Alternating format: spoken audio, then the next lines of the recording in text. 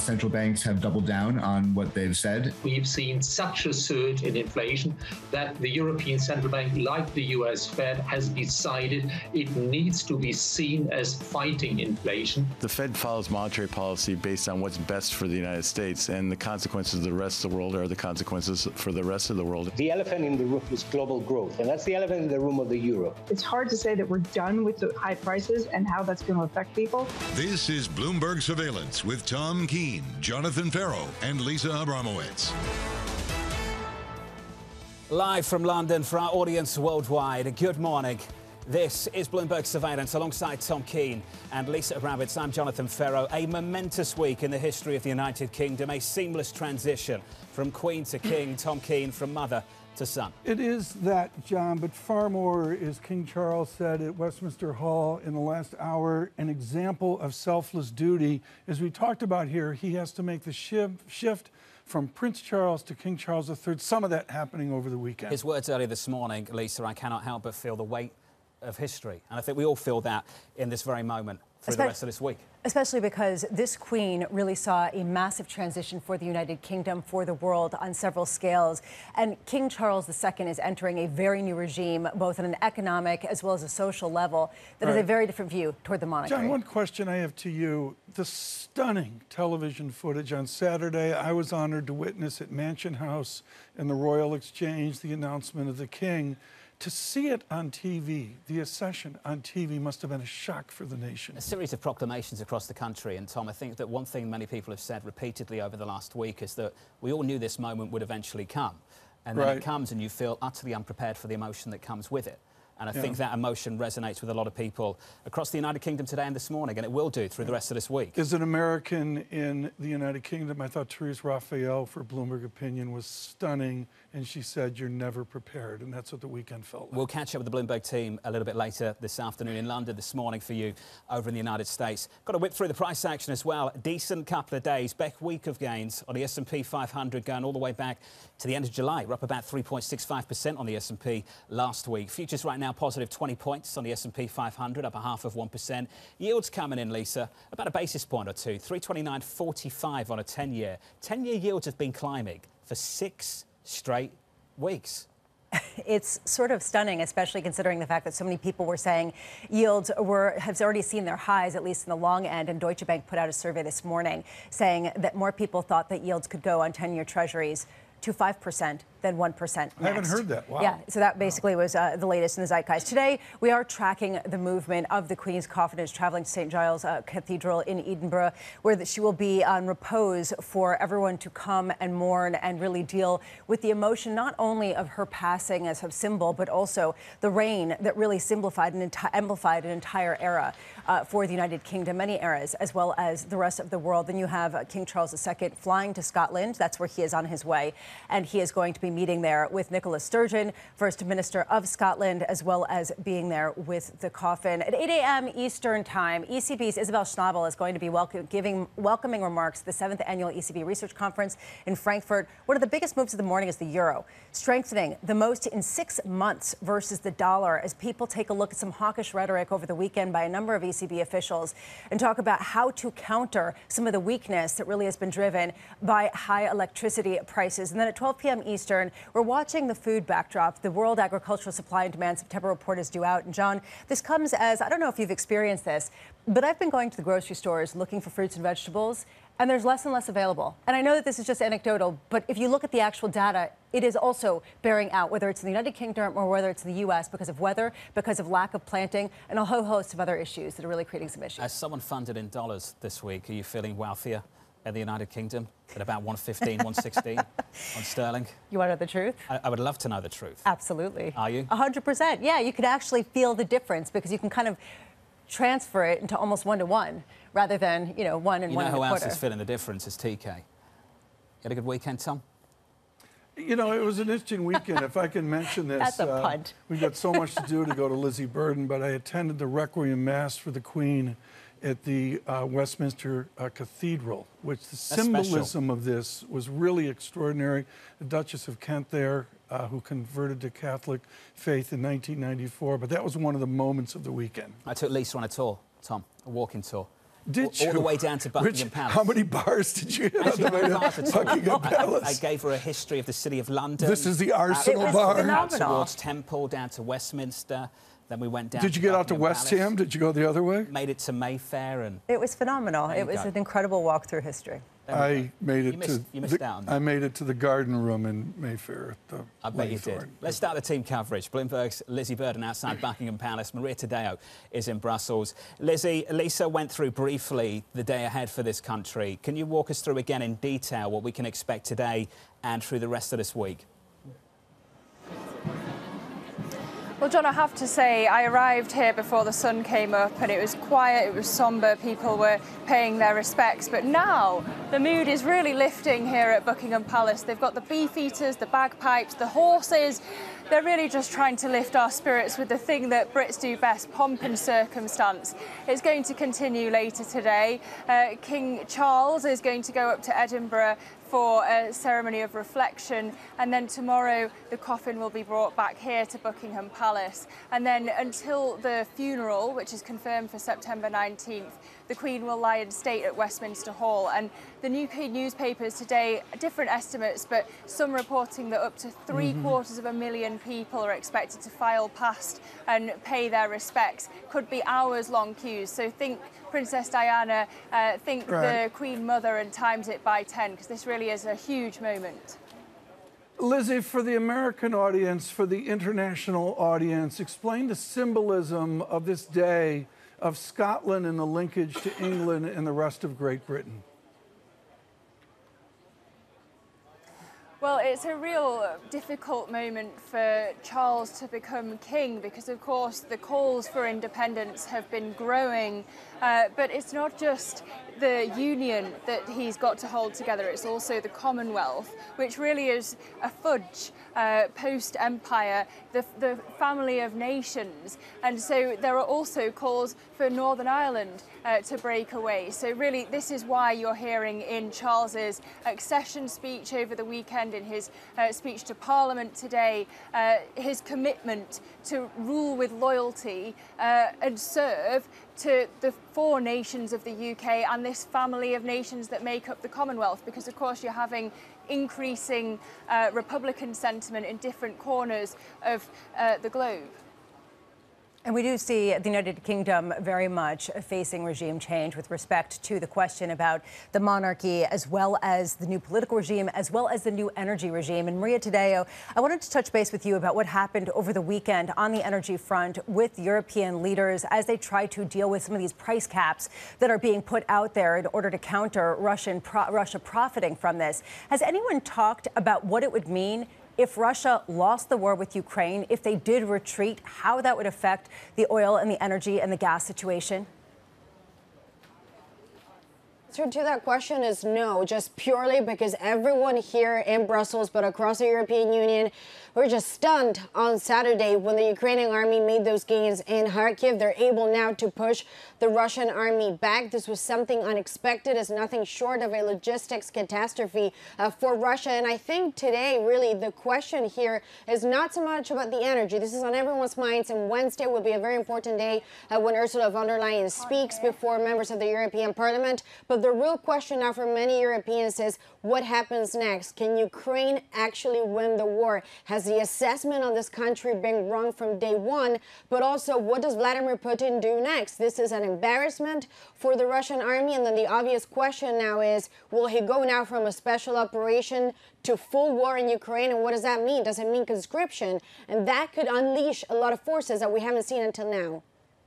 Maria, does any of this change the fact that we still have a policy response to this war that will endure regardless of the outcome of it? It is very unlikely, even if this war ended tomorrow, that the Europeans would go back to consuming Russian gas in quite the same way, even if it was supplied. Maria, the question I want to ask, and I think has perhaps been neglected by a lot of us, but is being acknowledged much more so by the Germans, is the persistence of this, the duration of it, the fact that it might not be one winter, it could well be two, perhaps even more. Is that dominating the conversation a little bit more across Europe?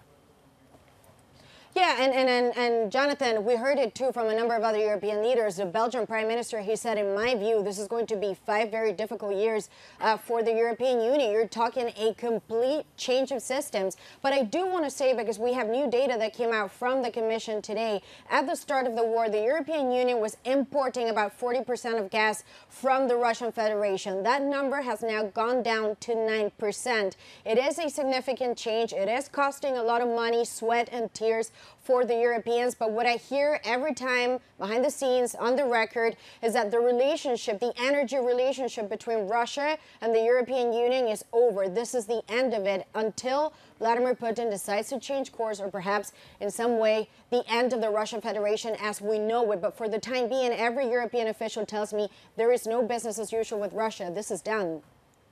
Maria, thank you. We appreciate your time. Alongside Lizzie Burden there from Buckingham Palace and from Brussels as well. Germany, according to Chancellor Scholz, quote, has prepared for Russia to largely cut off gas supplies because of the war against Ukraine. The worst case outcome at the start of this war, at least on the energy front, has become the base case for a lot of people. And now I think more and more politicians across the European continent speaking more openly about the fact that this could go on way beyond this winter. So if the base case has become the worst case, or vice versa, the worst case become the base case, why are natural gas prices in the United Kingdom, in the European Union, falling? This is really an interesting aspect. Natural gas has fallen pretty steadily over the past month. How much are people responding to the worst case? How much are people responding to perhaps not seeing the whites of the winter's eyes? You know who we should start interviewing? A meteorologist. I think that probably that person would be a great market participant. Isn't that what we need? Wouldn't a meteorologist be the best? That's like a real job. Have the best forecast of euro-dollar. You're not kidding. Than anyone in the FX market. You're not true, kidding. but in the United Kingdom, being a meteorologist is like heavy lifting versus, say, San Diego. Have you noticed in the UK, there's a phrase that they use here that's not used anywhere else in the world in a weather report? Sunny spells. Oh, sunny spells. Yeah, the weather has been fabulous. There will be sunny spells. In this spells of sun. John, I mean, what does that even mean? It means that there's more often rain than sun. In this somber moment, boy, did King Charles get the weather he was praying for. Absolutely. It's been extraordinary. Coming up, Eric Friedman, US Bank Asset Management Chief Investment Officer, live from London. This is Bloomberg. Keeping you up to date with news from around the world with the first word, I'm Lisa Mateo. King Charles III addressed Parliament for the first time today. He told lawmakers he feels, quote, the weight of history which surrounds us following the death of his mother, Queen Elizabeth II. Charles is due to travel from Parliament to Edinburgh and accompany the Queen's coffin to St. Giles Cathedral for a service of remembrance. Meanwhile, the UK continues its period of national mourning following the monarch's death. The UK economy recovered more slowly than expected from a slump triggered by an extra public holiday in June. The 0.2% expansion had followed a 0.6% decline in June when gross domestic product was curtailed by an extra day off to mark Queen Elizabeth's Jubilee. Economists had expected growth of 0.3%.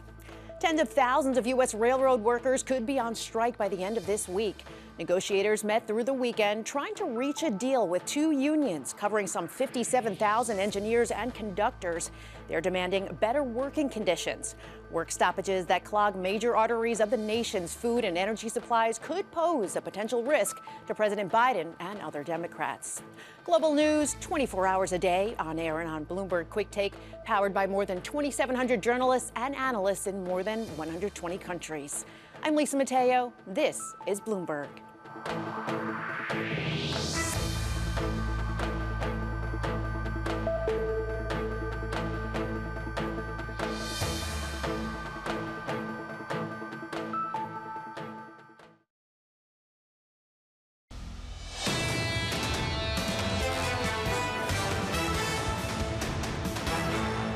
I support continued increases in the FOMC's policy rate, and based on what I know as of today, I support a significant increase at our next meeting on September 20th and 21st to get the policy rate to a setting that is clearly restricting demand. Christopher Waller there, the Federal Reserve Governor speaking at the Institute for Advanced Studies, not alone.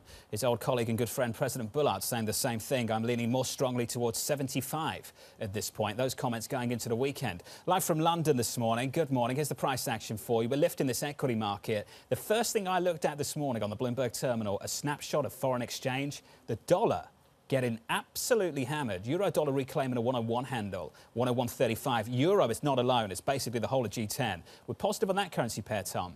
0.9%. So there's a snapback for you. That's a real bounce. Snapback is the right phrase. Snapback is the right phrase. We have you with us in London today. We're thrilled to be here through the week.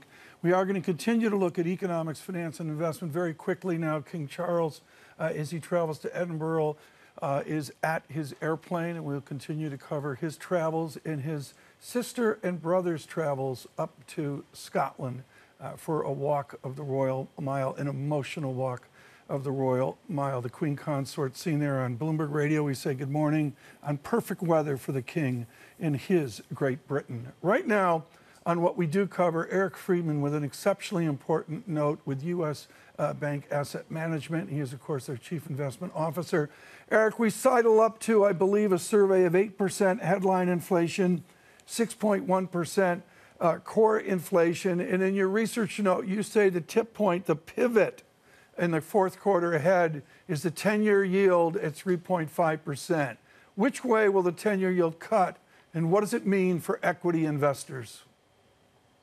Well, Tom, good morning.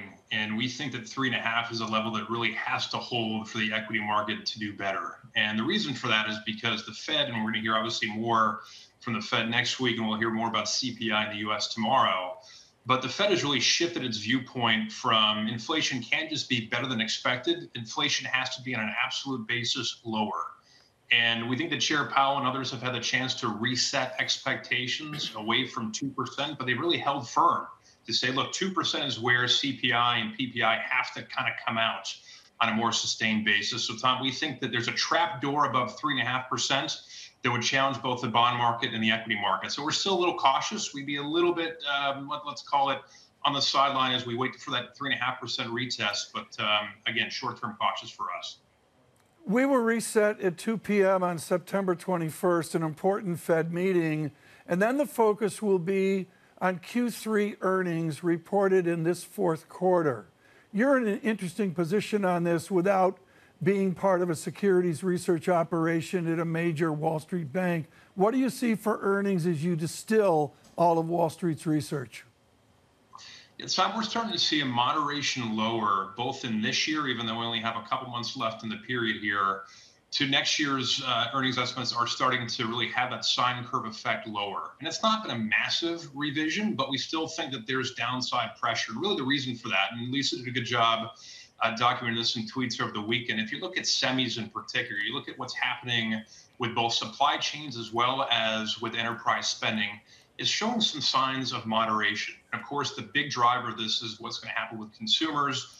We're seeing consumers really reach from a credit perspective. They've been upping demand for credit. We've seen a little more activity in credit card demand as well. So we think that both the consumer as well as businesses are starting to, at the margin, roll over. So we do think there's some downward pressure. We do think the multiple people willing to pay will probably come down a bit as well. So, Eric, just to sort of build out what people are concerned about with the semiconductor industry, we've gotten one semiconductor manufacturer after another come out with some pretty stark warnings about the demand picture, the deterioration. Citigroup analysts came out a couple of weeks ago saying, we continue to believe we are entering the worst semiconductor downturn in a decade, given the inventory build, given the potential recession. Why has that not been priced into some of the biggest producers of goods that use semiconductors if that lack of demand comes from their products? I think two things, Lisa. Number one is because of the supply chain. There's I think just a guessing game happening right now, not just across semis, but across retail as well, in terms of just what that dislodging timetable may look like. And the second thing is people still, I think, have hope that enterprise spending will hang in there. Again, there's been so much focus right now on the labor force, but we really need to think about where we're tacking back to as a global economy. We're tacking back to an economy where CFOs are still going to spend marginally, we think, on information technology. Productivity is very important. They're really not going to get that from workers per se. So really emphasizing what they're going to spend time on, we think is going to be tech spending, specifically, broader technology infrastructure that is manifested in semi. So I think there's hope still that there is going to be some follow through next year with respect to enterprise spending. That's really the reason there's been some degree of holdup in prices right here. Eric, thank you for being with us. Eric Friedman there of US Bank Asset Management. Kit Duke's publishing moments ago, picking up on what many of you have picked up on, the progress being made by Ukraine in the war against Russia, and how the FX market and the gas markets are picking up on it as well, the bounce in the euro and the fall away in gas prices, Lisa, which you mentioned a little bit earlier this morning. Well, is it fair to attribute it, though, to the progress that Ukraine is making versus Russia? I just wonder, because we've seen the decline in natural gas prices pretty steadily over the past few weeks. So there's a question of whether this is all the bad news being priced in versus optimism about some sort of conclusion. Nevertheless, it is interesting to raise the question, what is the consequence if there is some sort of Russia full withdrawal? I give the Washington Post major credit, a stunning article in the last 12 hours, paragraph by paragraph, John, at the end, out of World War II. Just vignette after vignette, village to village. And the FT, with their interview of the defense minister of Ukraine, making clear there's that point, John, where you take too much territory, where you've almost gone too far. Yep. And they're there this morning in London. This was the line from Kit Dukes of SocGen. The FX market has grabbed hold of the news of Ukrainian progress in its war with Russia with gusto. You see that across the FX market. Lisa, I think you're right to question the durability of this move. One thing that's frustrated me over the last couple of months is the way that we say the war. It's the response to the war that has driven gas prices to where they are. And it's not clear to me that even if we resolve some of these issues on the ground militarily, whether we'll actually address and readjust some of the policies that we've actually implemented in response to it. That's the right response, because what we've seen is Germany basically saying we are not going to go back to Russian natural gas. Do you think that they're going to say, let's restart the Nord Stream 1 and let's rebuild Nord Stream 2 and let's go? No way. Euro dollar right now, 101.38. Positive about 1 full percentage point. Coming up, Gilles Moak, the chief economist at AXA Investment Managers. Live from London with Tom Keene, Lisa Abramowicz. I'm Jonathan Ferro. This is Bloomberg Surveillance.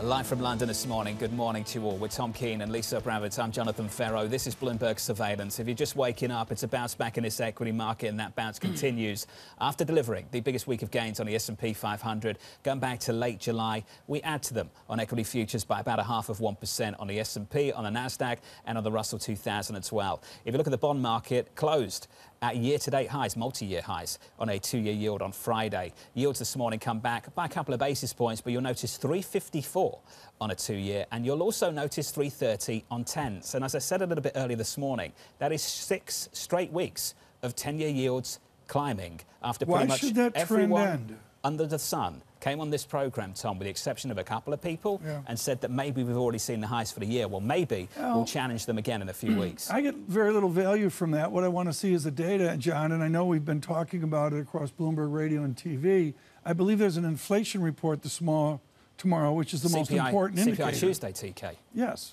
And I think CPI Tuesday is an important benchmark here on the way to the 21st. Could we get a snapshot of the FX market as well, just to check in on euro dollar, because a real bounce this morning is some real weakness in the US dollar. You see that captured by the euro. Euro dollar pushing higher. 101 handle. It's been a while since we can talk about a 101 handle. 101.33 on euro dollar. Positive 0.9%. So some real dollar weakness out there. Euro strength. Right. TK, getting a little bit better for Europe, relatively speaking? I don't know about that. In sterling, from the Liz Truss 114 out to a stronger pound sterling 116.67. We'll continue to monitor the travels of King Charles III from London by jet to Edinburgh, an emotional day with his 2 brothers and sister, and the walk on the Royal Mile. Gilles Moak now joins us for an important briefing. Why is this important? He is one of the great students of continental economics. It matters for America right now with the trading relationships that we have. Gilles, what is the distinctive uncertainty you have into fourth quarter? You are covering, on a global basis, but you are covering for Europe a continent in war. What is the distinctive uncertainty you face into fourth quarter? Well, Q3, we still had some support from the fact that we reopened our economy a bit later than the US. So, for instance, we had really nice spending on tourism, recreational activities, and so forth. That goes away in Q4. And we have this major uncertainty on the price of gas, and beyond the price of gas, the availability of gas. So at this juncture, we're still waiting for the details of the EU policy on the possibility of gas rationing and how the electricity market can be reformed. And we need to know whether or not there will need to be some actual rationing of gas, of energy in general this winter, because this could have a drastic impact on GDP. If you're forced to stop production in a number of energy spending companies, you will have a direct impact on GDP.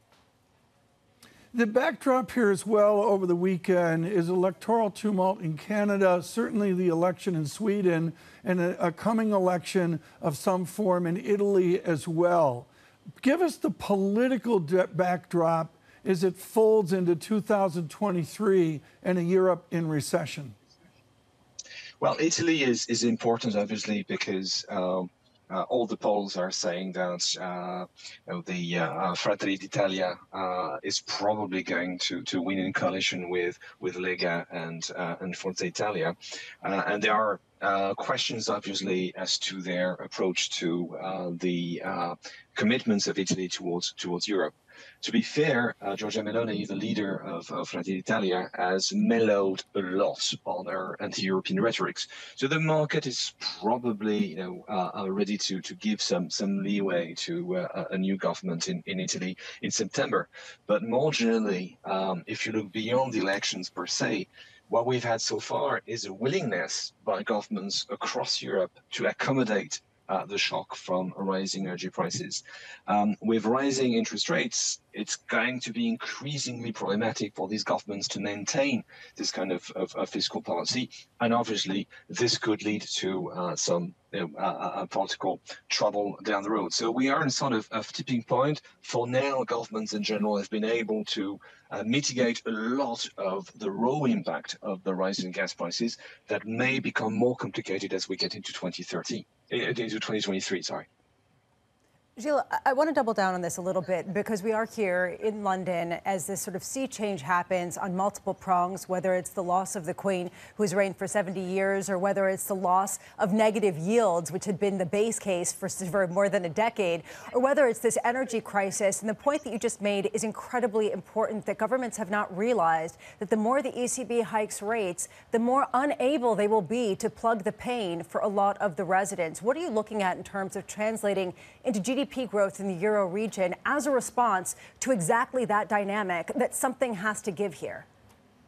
Yes, I mean, basically what's happening is that we are mitigating the current shock. I mean, you can see that everywhere in Europe, including now in the UK, which was hesitant actually as to whether they would mitigate the shock. They are going to cap energy prices. So the depth of the recession, which is looming right now, is probably going to end up shallower than what we could have feared just a few months ago. But at the same time, what we're doing is that we are obviously increasing public deficits, increasing public debt. So at some point, and we don't know exactly when, but probably in 2023 or in 2024 at the latest, there will need to be some efforts on fiscal policy. This will probably have a dampening impact on domestic demand. So in a way, we are just changing the timing of the pain. And it makes sense. I mean, we need to deal with the current energy crisis right now, but this will come at a price, and the price is likely to be some measure of austerity in 2023, or again, at the latest in 2024. There were reports over the weekend, Gilles, of manufacturers in Germany, industrial companies closing down their plants at different times or early curtailing some of the activity in response to the energy concerns, the energy cost. How much is that going to really affect the reshoring, the desire to try to avoid the interest rate hit and the currency hit that a lot of nations have been feeling? No, I mean it's a big issue for Germany, because the industrial specialization of Germany, it means that they have to make them very sensitive to the price of energy beyond the fact that they've made themselves reliant on Russian gas. The very fabric of German industry is quite energy intensive. So there are questions actually as to how this model could continue of maintaining on German territory those energy intensive companies. It's not the first time that we have questions as to the German industrial model, their reliance on exports. This question is becoming even more crucial today. So what's helping Germany obviously is that they have massive policy space. They don't have much of a public debt. They can actually take time to rejig the way their economy is specialized at the moment. But yeah, there are questions specifically to Germany at the moment. Gilles Momac, to borrow from Ian Bremmer, what is the power of Brussels now, the force of Brussels right now, or is it every nation for itself? Actually, for the time being, I would say that the level of solidarity that has been achieved in Europe in the face of this crisis is quite high. I mean, you have, for instance, this principle of European solidarity on gas. It was not obvious, and it has been actually confirmed. The French president said publicly in a TV address that France, the winter, would actually help Germany with the gas supply this winter. So actually, there's quite a bit of solidarity. One of the issues we have, however, is that there's an issue in terms of leadership. Mario Draghi is no longer going to be Prime Minister of Italy. He was playing a big role in shaking things up, if you want, at the European level. The Chancellor of Germany is under massive domestic pressure, probably doesn't have that much time and energy to devote to European matters. And obviously, Emmanuel Macron is not in the same leading position in which he was before the parliamentary election. So there's a little bit of a hesitancy, if you want, in terms of leadership. But at least for the time being, solidarity is continuing. There's not a lot of signs actually that it's every country for itself. We have a few issues with some Eastern countries, Hungary as usual, but by and large, the system holds. Gilles Momac of AXA Investment Managers. Gilles, great to catch up with you, sir. A good moment to catch up as well on the European economy. Can I just say how much of a good sign this is for Governor Bailey next week? So they've had the Bank of England rate decision delayed from Thursday to next week, postponed because of the events here in the United Kingdom. To see sterling almost break 114 last week and then print 117 a little bit earlier in the session, I have to admit, at one point last week, Lisa, it felt kind of touch and go for sterling, that we might be kind of running into what could be a bit of an issue here with the currency. That bounce back, I don't think it's over. I'm not sure anyone's saying that this morning, but that bounce back has got to be music to the ears of this governor as he sets up for a decision next week. I couldn't agree more, just because you're not seeing unmoored declines, unmoored weakness, and people saying it could go to parity and below because there is concern about whether foreign investors are willing to fund Liz Truss's plan. Now people are talking about how interest rate hikes are actually going to be meaningful, the potential end of the war, and some of the optimism that we're hearing throughout the European region. Haven't heard enough about that plan still, have we? Haven't heard a lot about any of this stuff. Obviously, for very good reason, it's not on the front pages in this country, but for the Bank of England governor next week, it's got to be the big issue for him, right? We've got to work out what this means for inflation, what this means for growth, ultimately what it means for policy, try and understand what it means for the bond market, for gilts at the time that we don't have QE, we have QT, and what it means for this weaker pound over the last several months. How do they deal with hiking rates at a time when this government's going to be spending more with no limit and with no real input to the GDP from that expenditure? Sterling right now, Tom, 116.71. It's a better statistic, but when this sadness is over and a new king is anointed, guess what, John? All the problems are still there with a vengeance. They don't go away. With a vengeance. They don't go away. Tom Keene, Lisa Abramowicz, Jonathan Ferro. This is Bloomberg Surveillance. Keeping you up to date with news from around the world with the first word, I'm Lisa Mateo. King Charles III addressed Parliament for the first time today. He told lawmakers he feels, quote, the weight of history which surrounds us following the death of his mother, Queen Elizabeth II. Charles is now on his way to Edinburgh to accompany the Queen's coffin to St. Giles Cathedral for a service of remembrance. Meanwhile, the UK continues its period of national mourning following the monarch's death. Russia hit power plants deep behind Ukrainian lines today, causing blackouts across the northeast of the country. Ukraine says more than 30 settlements have suffered Russian missile and airstrikes over the past day. At least 2 power plants were reportedly hit with precision rockets. Meanwhile, Ukrainian troops are continuing to advance in an offensive that has reversed months of Moscow's advances. Chinese President Xi Jinping will make state visits to Kazakhstan and Uzbekistan this week, his first trip abroad since the start of the COVID-19 pandemic. Beijing says Xi will attend a leaders' summit of the Shanghai Cooperation Organization. Russia announced last week that Xi will meet with Russian President Vladimir Putin at the summit as Moscow seeks to bolster ties with Beijing. The U.S. healthcare system has received failing marks. A new poll from the Associated Press and NORC Center for Public Affairs Research, it shows that fewer than half of Americans surveyed say healthcare is generally handled well. Only 12% say it's handled extremely or very well. Even lower marks were given for the cost of prescription drugs, the quality of care at nursing homes, and how mental health care is handled. Global news 24 hours a day on air and on Bloomberg Queenscake, powered by more than 2,700 journalists and analysts in more than 120 countries. I'm Lisa Mateo. This is Bloomberg.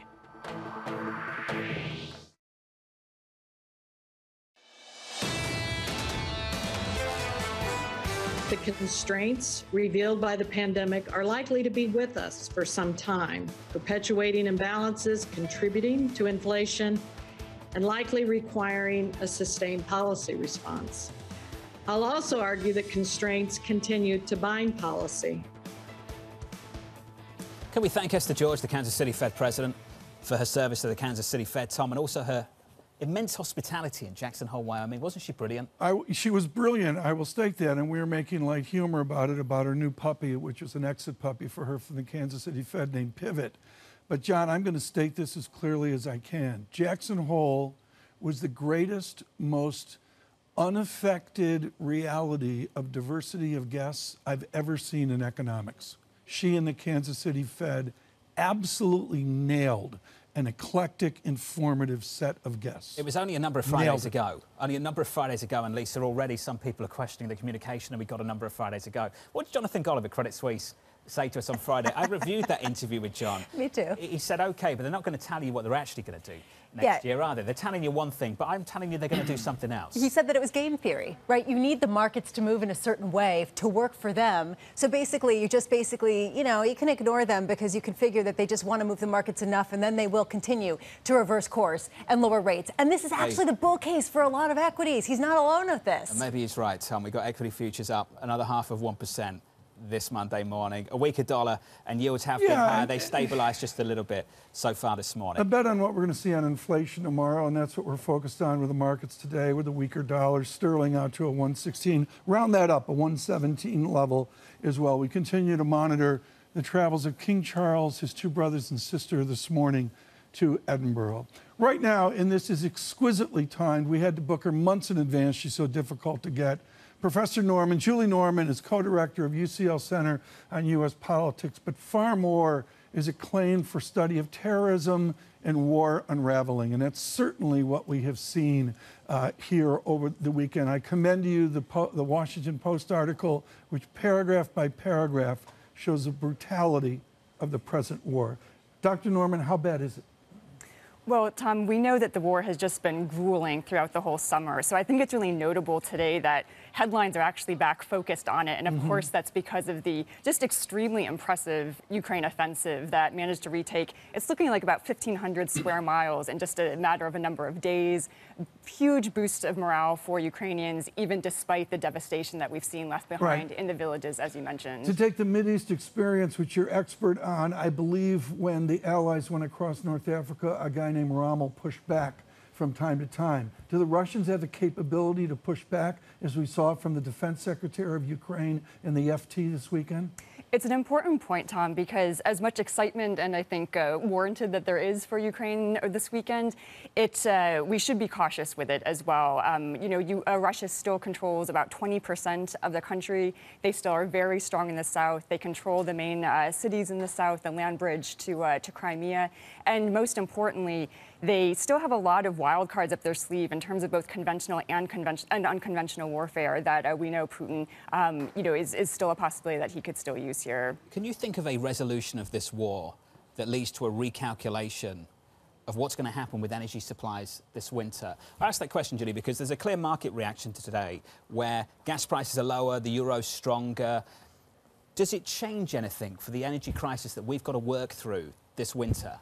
Yeah, it's a great question because it changes the narrative right now in the moment, even though, again, the course of the war is still likely to be very long and very prolonged and very difficult for Ukraine. So obviously this week we're still seeing EU leaders trying to decide on what they're going to do about this energy crisis. I don't see what happened over the weekend, ameliorating all these concerns anytime soon, even though the markets are responding. So it was good news for Ukraine in the sense that I think they'll get a bit more sympathy and support from some European allies who may have been questioning policies moving forward. But in reality, in the long run, these are still going to be issues we're dealing with for quite a long time. This is humiliating for Vladimir Putin. This is not what he wants to have happened.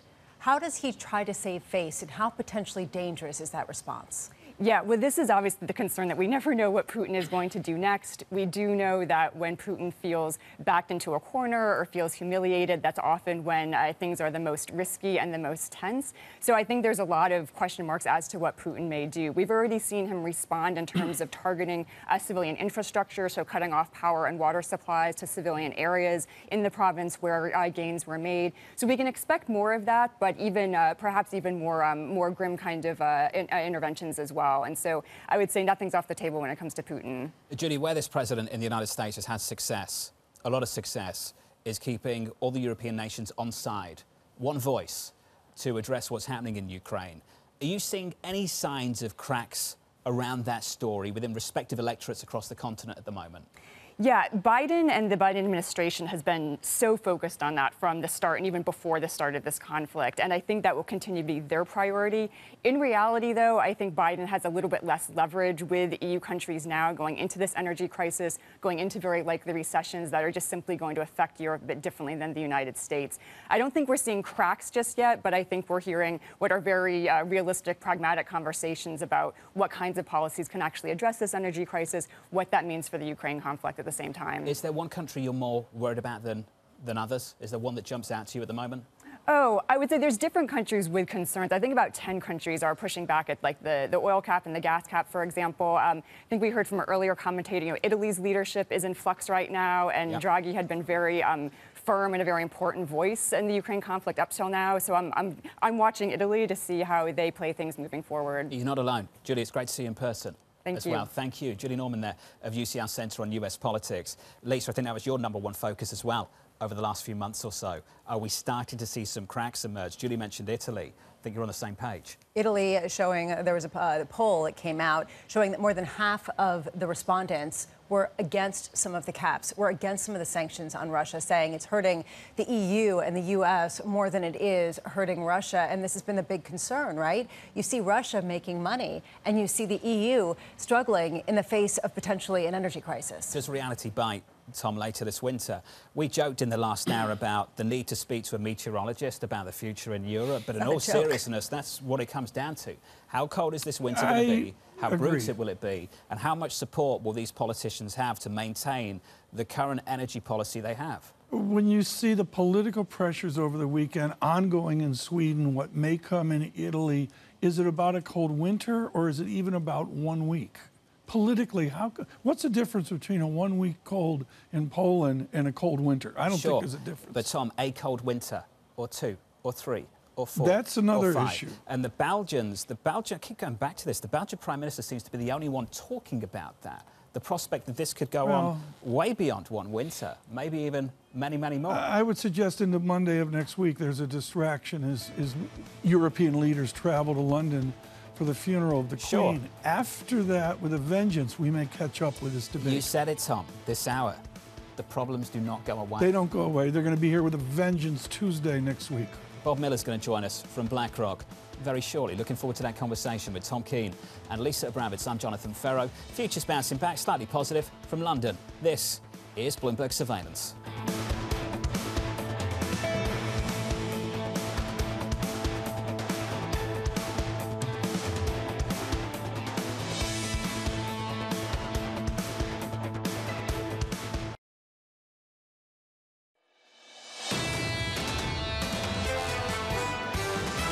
Central banks have doubled down on what they've said. We've seen such a surge in inflation that the European Central Bank, like the US Fed, has decided it needs to be seen as fighting inflation. The Fed follows monetary policy based on what's best for the United States, and the consequences of the rest of the world are the consequences for the rest of the world. The elephant in the room is global growth, and that's the elephant in the room of the euro. It's hard to say that we're done with the high prices and how that's going to affect people. This is Bloomberg Surveillance with Tom Keene, Jonathan Ferro, and Lisa Abramowicz. Global leaders will descend on this country. A week from today, they will pay tribute to Queen Elizabeth. Their problems will not go away. Live from London for our audience worldwide, good morning. This is Bloomberg Surveillance on TV and radio alongside Tom Keene and Lisa Abramowicz. I'm Jonathan Ferro. Tom, you've said it all morning. Their problems will not go away. They will not go away. The pageantry continues today for Queen Elizabeth. We can get to that in a moment, John, but the problems here center around the inflation picture, which we'll see in the United States tomorrow, but so much more in complexity. And I'll say to you, John, going down the embankment in the Thames and looking over to St. Thomas, where the Prime Minister Johnson was fighting for his life of COVID, that is just one issue for the United Kingdom. Their health system is in crisis. And then, Lisa, on to Ukraine, where Ukrainians are fighting for their lives, and real signs of progress over the weekend. With accounts of Russian soldiers fleeing Ukrainian areas that they had previously captured, getting pushed out, as Ukraine reportedly is reclaiming that land with the help of some of the U.S. weapon systems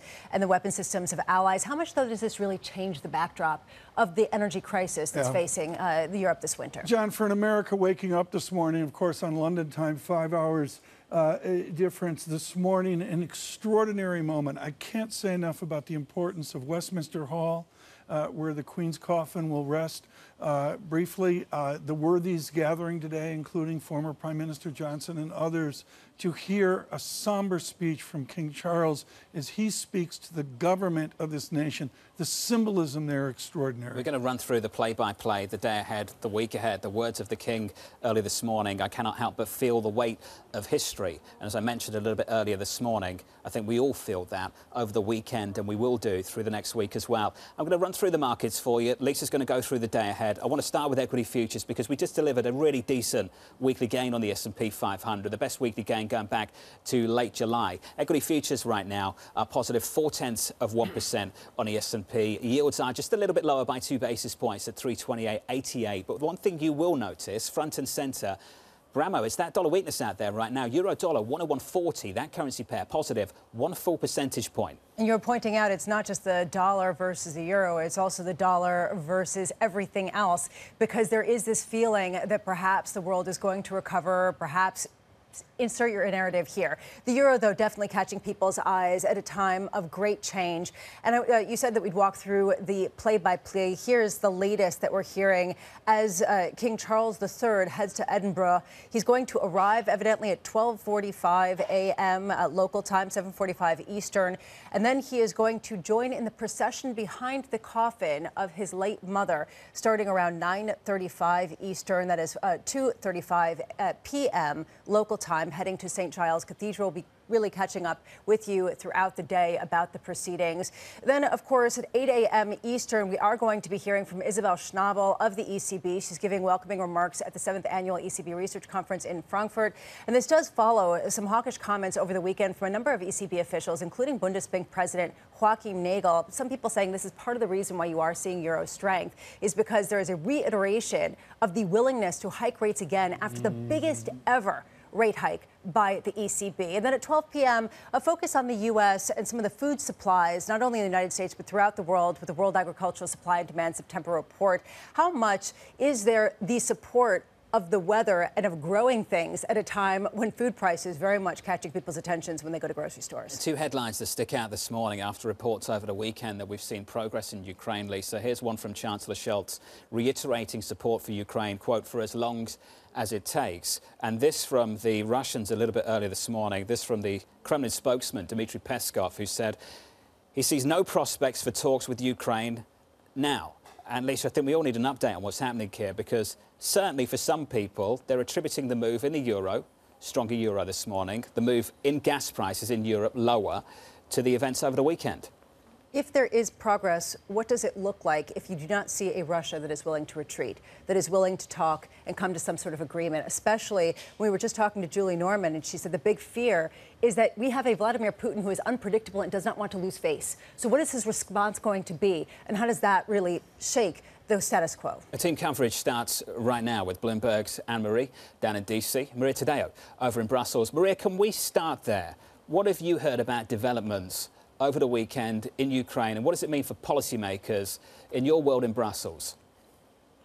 Look, I think there's two things. One is European leaders were stunned by just how quick but also effective this operation from the Ukrainian army was on Saturday. And when you look at just how big this country is, the amount of land that they've been able now to win back is enormous. You always have to look at the map to figure out just how significant this is. These aren't just tiny villages. This is a significant amount of land. For the Ukrainians, it also validates their theory that their army is competitive, it is well trained, it has been since Crimea, and that heavy weapons make all the difference on the battleground. So I will expect that from now on they will push the Europeans, not so much the United States because they have provided a lot of the weapons, but the Europeans to put more weapons in their hands. Now, when it comes to the Russians, the big question today in Europe is what will Vladimir Putin do? And I think the key here is, does it get to a point where he goes from special operation to war, and war means conscription. And I think we all can agree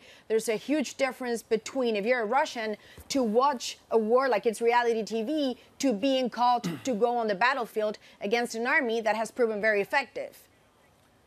Maria, I look at the news over the weekend, and the pregnant question, I'm sure, for the Defense Department in the United States is, how do you link the Ukrainian effort in the north to a Ukrainian effort down south towards the Black Sea?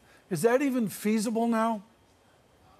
Well, Tom, at this point, I think if you look at just how quick and just how efficient this was, there is this thinking that they can move down. Of course, the problem is that Russia has retreated and has also pulled down some of the troops to regroup. And what they say is not a defeat, but it's just regrouping to protect some of the areas that they had already conquered. Can you imagine the embarrassment for Vladimir Putin if the Russians, if the Ukrainians do manage to get back to areas like Mariupol? At that point, the options for Vladimir Putin would get very narrow. He needs to save face some way. But the Ukrainian army, and I think that post yesterday by Volodymyr Zelensky on Telegram saying, we will liberate everything. Our army is not going to stop. We'd rather starve, not have heat, not have electricity, but have our country back.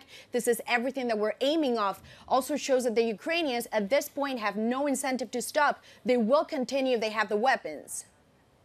And Marie, this really brings us to the United States, which has been supplying a lot of those weapons and has been expressing support for Ukraine. How much and how far does that support go of the European nations that are struggling with a natural gas crisis? They did talk to the United States about possibly capping the price that people pay Russia in order to get their gas, or their oil, I should say. But what else are they doing? What else is in the works to provide natural gas to Europe?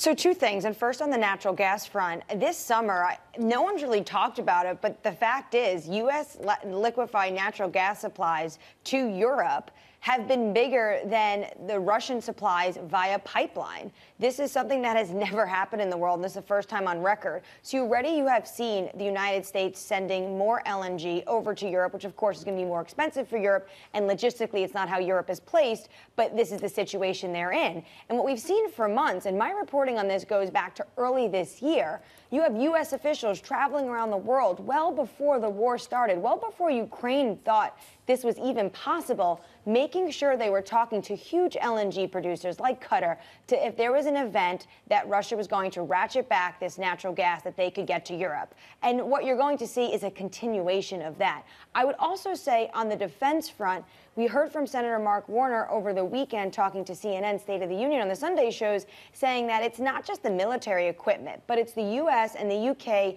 intelligence that is also helping Ukraine. That, of course, is going to continue. And then the White House asking Congress to add in nearly $12 billion more in terms of help for Ukraine when they work out this stopgap funding measure. MH, thank you. Over in Washington, D.C., alongside Maria Tadeo in Brussels, the team back together on the big event taking place in Ukraine. The war continues. Progress, real progress, we're told, over the weekend. Here's some headlines for you from the Prime Minister's spokesperson. This is Liz Truss's spokesman, Max Blaine, briefing reporters at the moment. They're still planning to hold a fiscal event later this month. Then we're all ears on how big that fiscal package will actually be. And, of course, we don't know, because you need to basically guess where gas prices are going to be to work that out. The plan for households will take effect, Lisa, on October 1st. The energy plan for businesses is still being worked on. And this is the reality of the moment in the UK. This is how we started this programme. We will pause in this country for a week. Global leaders will descend on the capital. They will all pause and pay tribute to this Queen. These problems still need to be addressed. And the number one issue in this country, particularly over the last week, has been the unveiling of massive fiscal intervention, the details of which still need to be ironed out, still need to understand how it's costed. How do you cost something that is ultimately uncapped? Incredibly difficult, almost impossible. Right. And it's incredibly difficult when you're not having meetings to hash it out in public. You imagine that behind closed doors, they are trying to figure this out if it's going into effect October 1st. But then what's the response in the bond market? I believe today is a market holiday in the United Kingdom. When it reopens, what kind of response do you get in gilt yields as you look at possible plans that are going to be relatively unvetted if they get unrolled October 1st? Some details we understand, Tom, for next Monday, that markets will be shut. It will be a bank holiday for the funeral, and we've finally got a date for that. It's a week from today. It is a week from today, with world leaders attending. Mr. Biden, I believe, last evening confirming that he will attend with Dr. Jill Biden. Sterling, just a bit stronger here, by 0.75% against the dollar. Cable 116.74. Very briefly, earlier on today, 117 after threatening to break 114 at one point last week. Coming up, Bob Miller of BlackRock. Looking forward to that with Lisa Abramowicz and Tom Keene. I'm Jonathan Ferro. This is Bloomberg.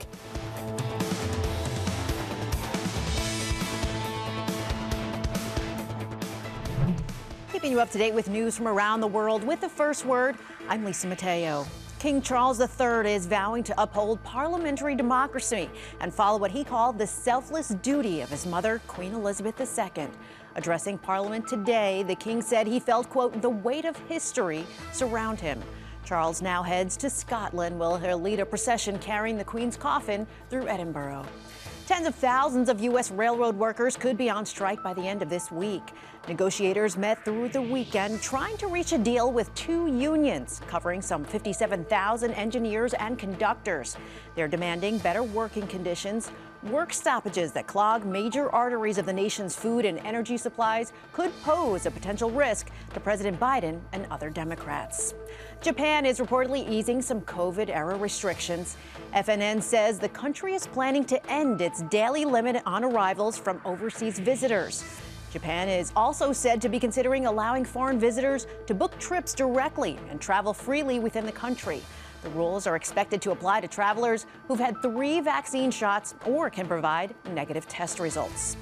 Twitter is saying no to Elon Musk's latest effort to cancel his agreement to buy the social media network. Twitter says Musk's latest move is, quote, invalid and wrongful. That's according to a filing today. The billionaire says the company's treatment of a whistleblower gave him another reason to walk away from that $44 billion deal. It's his third attempt to withdraw his offer. Global news 24 hours a day, on air and on Bloomberg Quick Take, powered by more than 2,700 journalists and analysts in more than 120 countries. I'm Lisa Mateo. This is Bloomberg.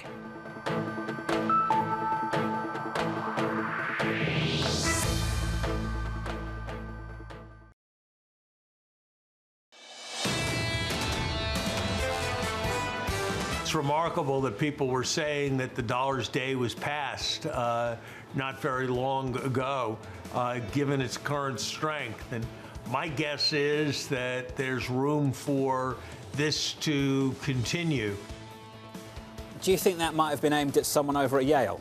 I'm just asking. Just for a friend. That was Larry Summers, the former US Treasury Secretary. It had that kind of feel, Tom, that it might have been directed at someone over at Yale. We spoke to Dr. Laron the other day of the huge emotion of his representation of the Queen of England to University of Cambridge, and we stayed on that theme.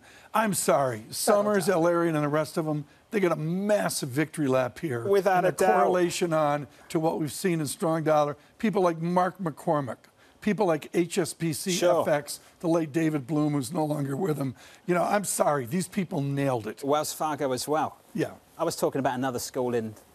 I know. We all know exactly who you're talking America. about. Who? Stephen Roach. Oh, really? Yeah. Oh, he's another one, yeah. He's another one. Who else were you talking about? I've forgotten about him. Just the other people at Yale who might have got it wrong on the US dollar. Anyway, futures, they're positive on the S&P 500. They're up a little bit, Tom, in the equity market. Nice Got a bounce pivot. here. By half a... I can't believe I forgot about Stephen. Well, Totally. who were you talking about? Did he, what was his call on the dollar? Weak dollar. Weak, Very like weak collapsed dollar. weak dollar. Collapsed week, yeah. OK, it's weaker today at least. Euro dollar 101.32. Tom, that currency pair up 0.9%.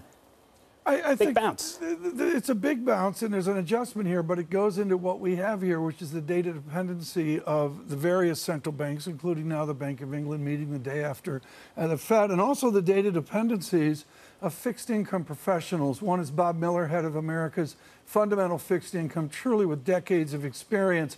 Bob Miller, what is the symbolism if the Lehman Barclays Bloomberg total return aggregate index breaks down to new lower price and higher yield? How do you redefine the bear market if we get that technical breakdown? Well, good morning, Tom. I hope all of you are well. It's good to be with you.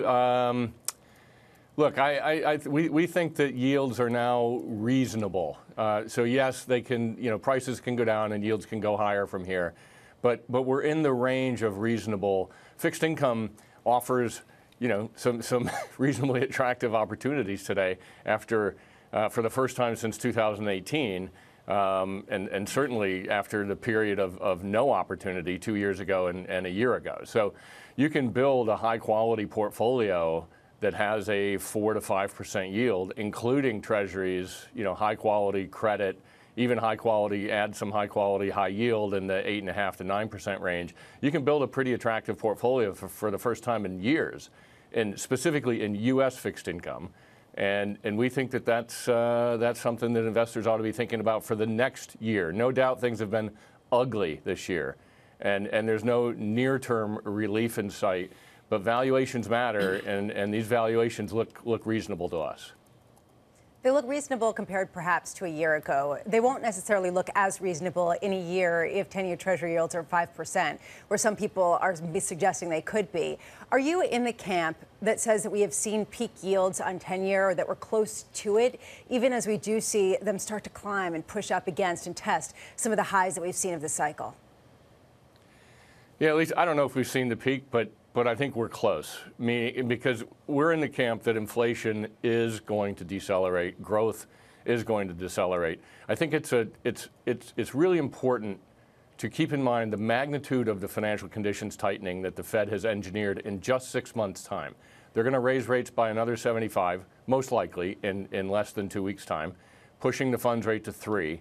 That's in a 6-month period of time, 300 basis points off zero. 600 basis points annualized, right? This is not an insignificant move. It's a meaningful move, and it takes time, right? The famous long and variable lags. It takes time for policy adjustments, easing and tightening, to work their way through all of the cracks in the economy. It's coming.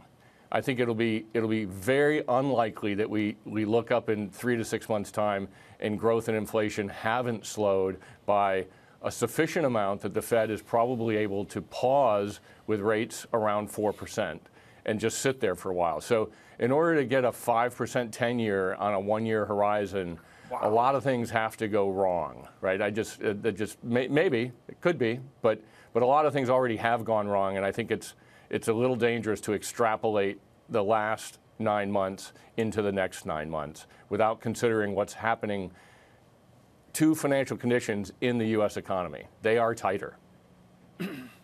Yeah, although you do still see the consumer having some strength, particularly with oil prices, or at least gasoline prices, coming down a bit. Have we fully taken into account the fact that Europe has also moved away from negative yielding regime with the biggest ever rate hike at the ECB meeting last week, and is poised to do more, that there is a cohesive and global synchronized rate hiking cycle that we really haven't seen in modern history? Yeah, it's a great point. And I would argue that adds to the reality of financial conditions tightening in a lot of different places, not just the United States, and that will ultimately have a delayed but likely a real impact on growth and inflation over the next year or two.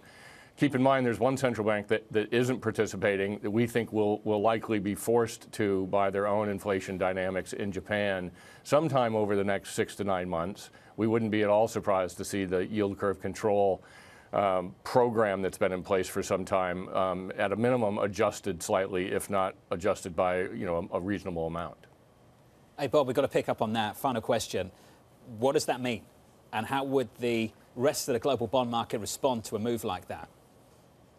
Yeah, so Jonathan, great question. That's where, like, if you asked me what's the scenario where the question Lisa mentioned about a 5% Treasury yield, what's the scenario where that's a reality? It's either just unbelievably persistently high inflation that the Fed cannot get under control, so the front end is likely at 5, if not higher, or it's some resumption of global term premium by the ECB not only turning off QE, but perhaps even pursuing some balance sheet runoff, and importantly, the Bank of Japan abandoning yield curve control. I think all of that, each one of those is individually pretty low odds.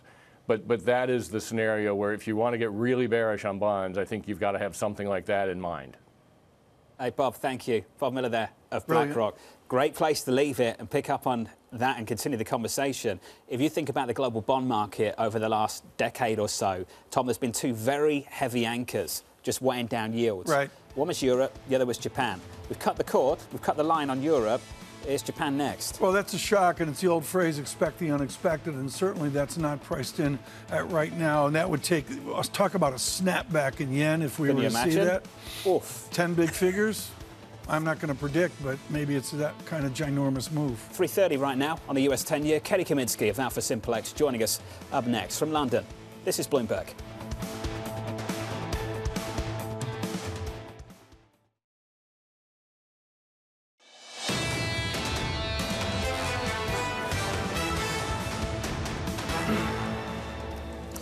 Touchdown at Edinburgh Airport, King Charles III. A little bit later this morning after that, he'll have an audience with the Scottish First Minister, Nicola Sturgeon. Tom, before he gets there, I understand there will be an arrival and inspection of the Guard of Honour at the Palace of Holyrood House, Scotland. So that's the next phase of all of this, Tom, as we work our way through to the funeral this time next week. Many, including in America, will say, what's the why here, the focus on Scotland, besides the Queen's immense affection for her mother, the Queen Mother's heritage of Scotland? And the answer is all of this is the imagery as King Charles will visit the different parts of the United Kingdom, John, that are separate from England. Britain is not England, is it? There's another part of this as well, Tom. We have to remember this.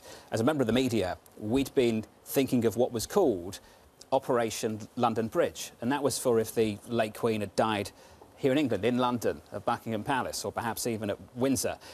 She, of course, stayed through the summer in Balmoral, the royal family's Scottish holiday home, and that was Operation Unicorn. This was an unexpected development. So all these things you're seeing centred around Scotland as we go through the next phase of bringing the Queen back towards London, Tom. This is why. This was part of this sequence that was unexpected when all this planning has been done. And this planning has been in place for a long, long time. And the unexpected will be the emotion this morning. Everyone, of course, is covering this worldwide, folks. And on radio and television, Lisa, John, and I are going to try to give you perspective within the market coverage that we We do. John, I can't emphasize enough the symbolism that we will see in the next 2 hours from King Charles III moving from the palace up the Royal Mile. I couldn't agree with you more, Tom. We've got to pick up on some of the price action as well, so allow me to go through some of the equity market movements this morning. And good morning to you all in New York. It's now good afternoon from London. Equity futures up 0.5% on the S&P 500 as we wait for the opening bell in New York City a couple of hours away. Equities elevated, yields lower by a couple of basis points to 329.45. Dollar weakness is a real story today. Euro strength, euro dollar 101.33. That currency pair positive 0.9%. With some single names, we can head over to New York now and catch up with Kriti Gupta. Hey, Kriti. Yeah, good morning, John. Well, as you were talking about in the kind of sphere of the broader market with that background here, you do have Twitter shares actually lower. One of your underperformers this morning down to the tune of 1%. Remember, they do have that shareholder vote tomorrow as the legal battle with Elon Musk continues. He has for a third time tried to say he needs to withdraw out of the deal. Twitter saying that his claims, well, they are invalid. Nevertheless, those shares down to the tune of 1%. Following cryptocurrencies, though, Riot Blockchain sharing in some of that glory, up about 3% on the day. But to me, I think the real macro story here is going to be railroad strikes. One, they're supposed to start as soon as Friday and could actually increase those supply chain woes across the country. Think Chicago, Kansas City, Fort Worth, Texas. Right now, the assumption here is that Joe Biden, the Labor Transport Secretary Marty Walsh as well, is going to hop in and somehow push them back as they have earlier in his term. Nevertheless, Union Pacific shares and the other railroads, I should say, trading a little bit higher to the tune of almost 2%. Let's get to the other major macro story, and that, of course, is going to be the chip sector. An expectation here in the market that President Biden is actually going to broaden some of the restrictions when it comes to exporting chips to China. He's already tried to do this a little bit when it comes to specific technology. Now he's going to broaden it to other artificial intelligence as well. So on the expectation of that move, you have the likes of NVIDIA, Advanced Micro Devices, and even Intel all up on the day. Kriti Gupta, thank you so much. Greatly appreciate that. We say good morning to you from London as we look, as John mentioned, of equity markets doing better than good. And maybe it is a second rally off of what we saw in the horror of middle of June. Katie Kaminsky joins now. It's been a joy to speak to her, Chief Research Strategist at Alpha Simplex, about trend, because she, off of Andrew Lowe at MIT, is a slave to trend. As full disclosure, I am too. Katie, what is the trend now, and is the trend different than what we saw in the last 2 weeks of June? Yes, I mean, I think we've seen the short bond signals as well as long positioning in dollar be very dominant recently. But in the last 2 weeks, we've really seen an influx of risk-on behavior, a lot of buying pressure, particularly in the equity sector. And this is somewhat of an indication that people are getting optimistic. They're ready to put money back in the market. But the question is going to be, is it too early? That's the question that Citi's asking. This is what Andrew Hollenhorst and the team had to say this morning. They published just moments ago. I'll read through it. Despite the pricing in of hikes, risk on prevails. The message at Jackson Hole was clear. The Fed will lean against looser financial conditions until inflation has convincingly slowed. The team over at Citi go on to say, meaning the Fed will be incentivized to push against the nascent risk rally. Do you agree with that, Katie? I do agree with it, but I also think it could take longer than people expect. And the fact that the Fed is remaining steady is they're setting a signal that they're thinking a little differently than the market. And I think we've been the most surprised to see that the market is more optimistic than Fed commentary. And that suggests that there's perhaps maybe a little bit more that we need to think about going forward, and that we might see a little bit of reversion. We'll see what the CPI looks like today, but you're going to have to see how winter unfolds and how we handle some of these energy issues and other problems. We haven't even really seen QT yet. So I think it's going to take time to know, but I'm a little bit less optimistic than the market. And Katie, John was talking earlier about how we should just interview meteorologists all day, and that might be as good as interviewing prognosticators on the market, because that might be what determines the market. So what is the bond response? What is the stock response to a really cold winter, one in which the energy shortfall becomes more acute? I mean, this is a serious issue, because if you see people dealing with higher interest rates in terms of their payments, and you're also seeing people dealing with higher costs, it could really be a difficult situation, particularly for Europe. And so I think people really need to think about looking at those prices as we roll into the winter season. We're just now starting to move towards December contracts and farther out in the curve. So I do agree with John that, it's really going to depend on how we weather the winter. as the price pressure is real. Katie, we're speaking with you after you got a 38% gain in Alpha Simplex's main fund as a result of selling short bonds, something that hasn't worked for years. At what point do you double down on that short position at a time where you think the market's getting it wrong and underestimating the Fed's resolve? So I think one thing to know about trend following is what we do is follow trends. And the truth is that the market, particularly in really difficult environments, is often a better bastion of information than one individual or any one particular view. And so what we've seen now, which is kind of why I'm saying it's surprising, is that short bond trends are still there. That positioning is still very strong in the data. And we could definitely see, even though rates are reasonable, them becoming more unreasonable in the short term. Can you correlate short bond price down, yield up into an equity bet on trend? Yes, I mean, once we see that things have leveled out, I think I've always said that this isn't an equity story, it's a bond story. So once we see that bonds have stabilized and we have a much more healthy curve and more of a risk premium out in the curve, so we see much more of a steeper curve, I would think that that's really sort of a risk-on signal that we can all start to think about those premiums as opposed to the potential destruction of rate rises. Because we all forget, even though it's better going forward, the bonds we own now really take a hit. And we all felt that this year. Katie, let's go mathy here. We're doing this on a Monday. We can go Math Monday here as well. Is the disinversion of the curve important, or is it the first derivative rate of change of said disinversion? For me, it's much more the inversion of the curve that's going to matter. I mean, that tells us something about the disparity between what we're thinking about short-term rates and long-term rates. And if you look empirically at signals in terms of trend and direction of bonds, you see that bonds have tended to fall when the curve is more inverted. And thus, if we continue to see that inversion signal, we're going to see that there's some sort of bearish view on bonds until we can kind of see that longer-term risk premium, that steepness really be an issue. So I'd say first derivative.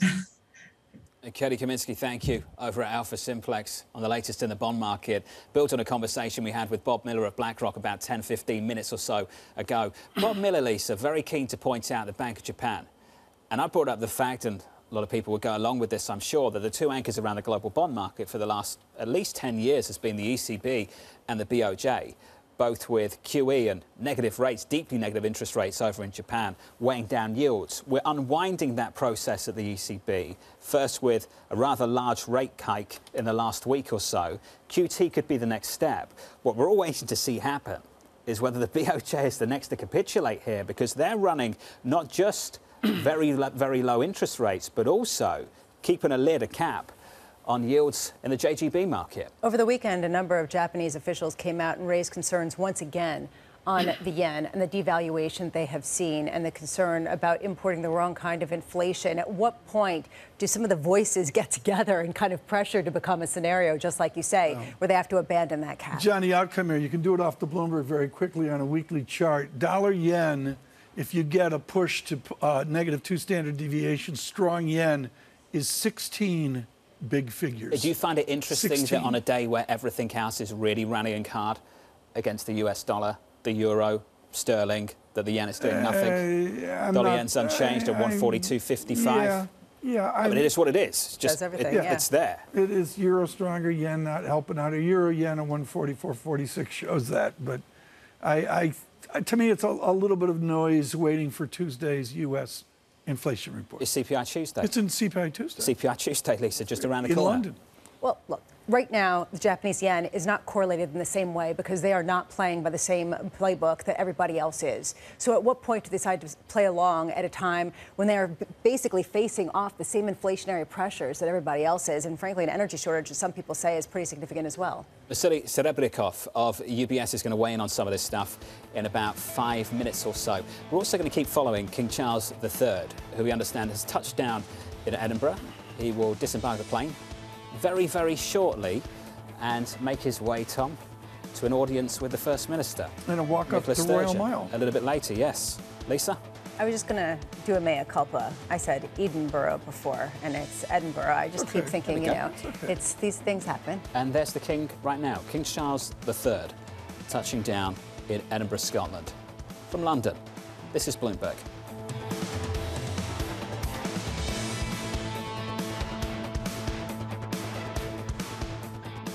Keeping you up to date with news from around the world with the first word, I'm Lisa Mateo. Russia hit power plants deep behind Ukrainian lines today, causing blackouts across the northeast of the country. Ukraine says more than 30 settlements have suffered Russian missile and airstrikes over the past day. At least 2 power plants were reportedly hit with precision rockets. Meanwhile, Ukrainian troops are continuing to advance in an offensive that has reversed months of Moscow's advances. The UK economy recovered more slowly than expected from a slump triggered by an extra public holiday in June. The 0.2% expansion followed a 0.6% decline in June when gross domestic product was curtailed by an extra day off to mark Queen Elizabeth II's Jubilee. Economists had expected growth of 0.3%. Authorities are stepping up efforts to deliver food, tents, and other supplies to Pakistan. The country is grappling with food shortages after deadly floods devastated the impoverished country. Nearly 1,400 people have died in the flooding. More than 30 million people have been displaced, and 90% of the nation's crops have been destroyed. Deere is investing billions of dollars to expand into software to make its farming machinery more productive. The Wall Street Journal reports the company will introduce self-driving tractors and sprayers that distinguish weeds from crops this year. Deere projects that 10% of its annual revenue will come from fees for using software. Global news 24 hours a day on air and on Bloomberg Quick Take, powered by more than 2,700 journalists and analysts in more than 120 countries. I'm Lisa Mateo. This is Bloomberg.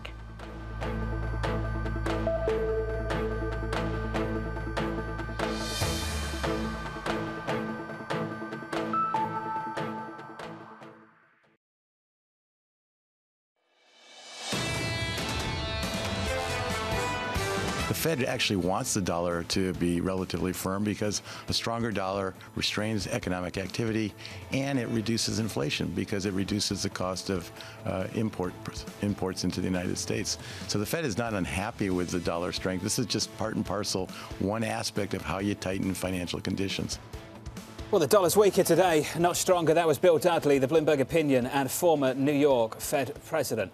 From London, good afternoon with Tom Keene and Lisa Abramowicz. I'm Jonathan Ferro. Here's the price action for you. In the equity market, the bounce continues, up 21, call it 22 points higher on the S&P 500, up 0.5%. It yields lower by 3 basis points to 327.74. The dollar a whole lot weaker against the euro and against sterling. Euro stronger by 1 full percentage point. Euro dollar 101.38.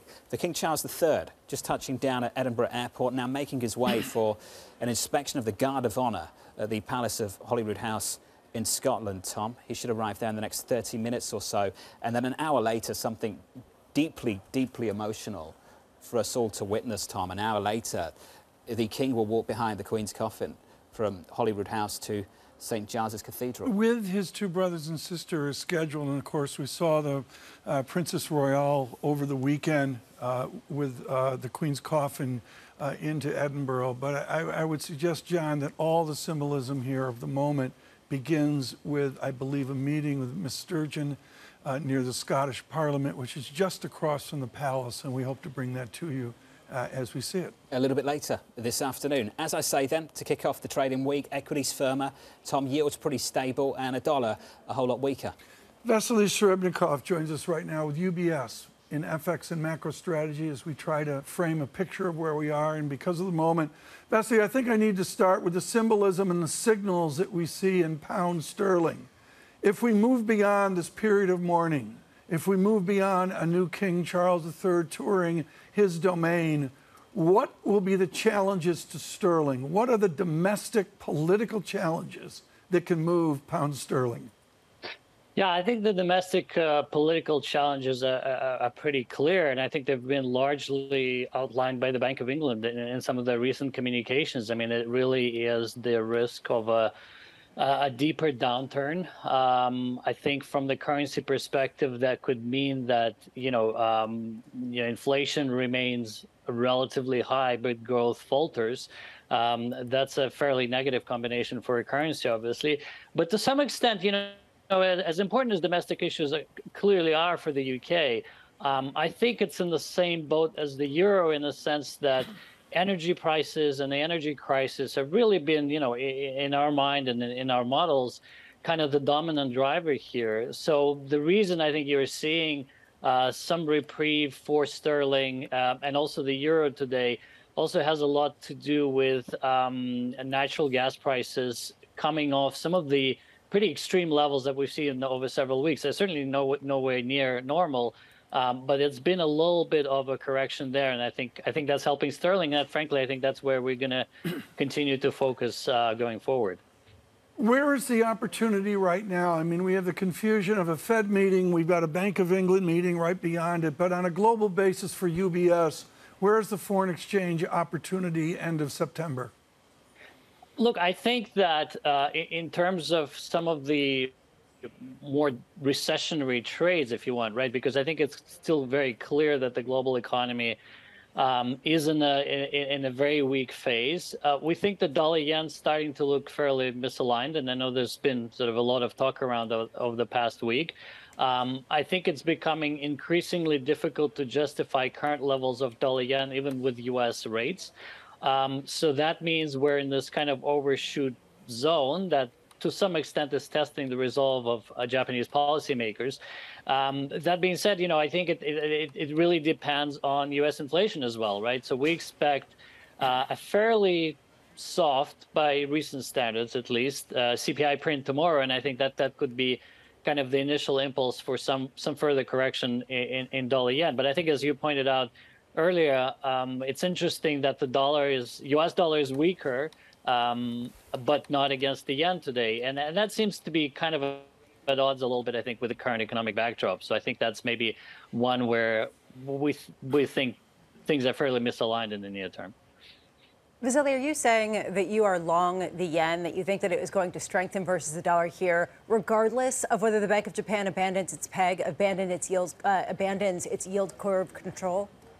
There could be sort of several paths to the same outcome, right? I mean, I think that there's, if you think about the broad range of scenarios, it's possible that global inflation continues to push higher and BOJ does nothing. I think that's a possibility, and that's kind of the world we've been in. But the two other scenarios, I think, lead you to a stronger yen. That is, either global inflation continues to push higher, and finally BOJ caves in, right? And we're starting to see a little bit of noise in that direction. Or we're going to see finally U.S. inflation moderating kind of more prominently, and they're kind of some of the impulse for dollar-yen high is being removed naturally, right, from the U.S. side of the equation. So it seems to us that it affects markets overshoot. That's what they tend to do. But the argument for dollar-yen much higher, buying dollar-yen at 143 or 144, seems to be relying purely, we would say, on momentum at this point, rather than any kind of plausible evolution, either in U.S. rates or sort of Japanese policy. Vasily, I've got 60 seconds, and I want to squeeze this in and just return to the euro story. The sequence, the logic behind the move today is essentially progress from Ukraine against Russia means gas prices lower, euro stronger. Do you question the logic behind that sequence from one to the other? I'm not sure this was just the situation in Ukraine, right? I mean, I think to some extent, if you look at gas storage levels and things like that, they have been above ahead of schedule for some time, right? So I think markets just simply took note of that. No, I think the euro actually has been very efficient in capturing some of those developments. So it more or less trades where it should be based on those natural gas prices where they're today. I would agree with you in a sense that we're not out of the woods, right? This crisis is by no means over, which means it's probably not the time to buy the euro quite yet. 101.45. Vasily, thank you. Vasily Serebryakov there of UBS. Talked a lot about the weakness in the dollar, also the rally in risk assets. Citi expecting Chairman Powell to lean against that. Here's some feedback for you, Bramo. That's the problem. Lean. Jerome needs to show up at the next FOMC with a hawk on his shoulder, a full body hawk tattoo and a mohawk, and instead of taking questions, screech like a hawk for an hour and a half. Twitter at its best brilliant. there. I love that. Honestly, that's kind of genius. I think maybe he'll take that up under consideration. I'm not sure Chairman Powell's going to arrive in quite that fashion, but it's amazing that only a few weeks after we had that address in Jackson Hole that already people are questioning their resolve. My favorite part about it is he could not have been clearer. And then other speakers, including Lael Brainerd, came out, could not have been clearer. We are hawkish, we are hawkish, we are hawkish, we are hawkish. People are saying, but are you hawkish? We'll all look at the data tomorrow. CPI, the main event for markets, just around the corner. You're on board with that now, aren't you? No, not CPI, really. Well, But, you're doing it. You're branding it. CPI Tuesday. There we go. From London, David Riley's coming up from Blue Bay Asset Management. This is Bloomberg Surveillance.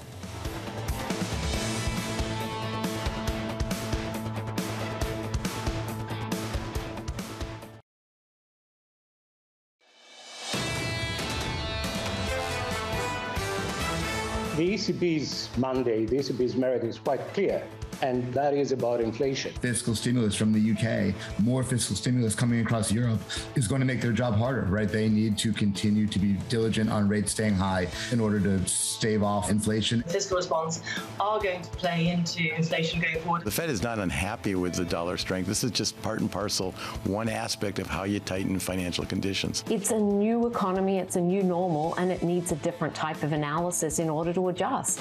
This is Bloomberg Surveillance with Tom Keene, Jonathan Ferro, and Lisa Abramowicz. Witnessing history, a seamless transition of power from Queen to King, from mother to son. From London, good afternoon to you all. This is Bloomberg Surveillance on TV and radio, alongside Tom Keene and Lisa Abramowicz. I'm Jonathan Ferro.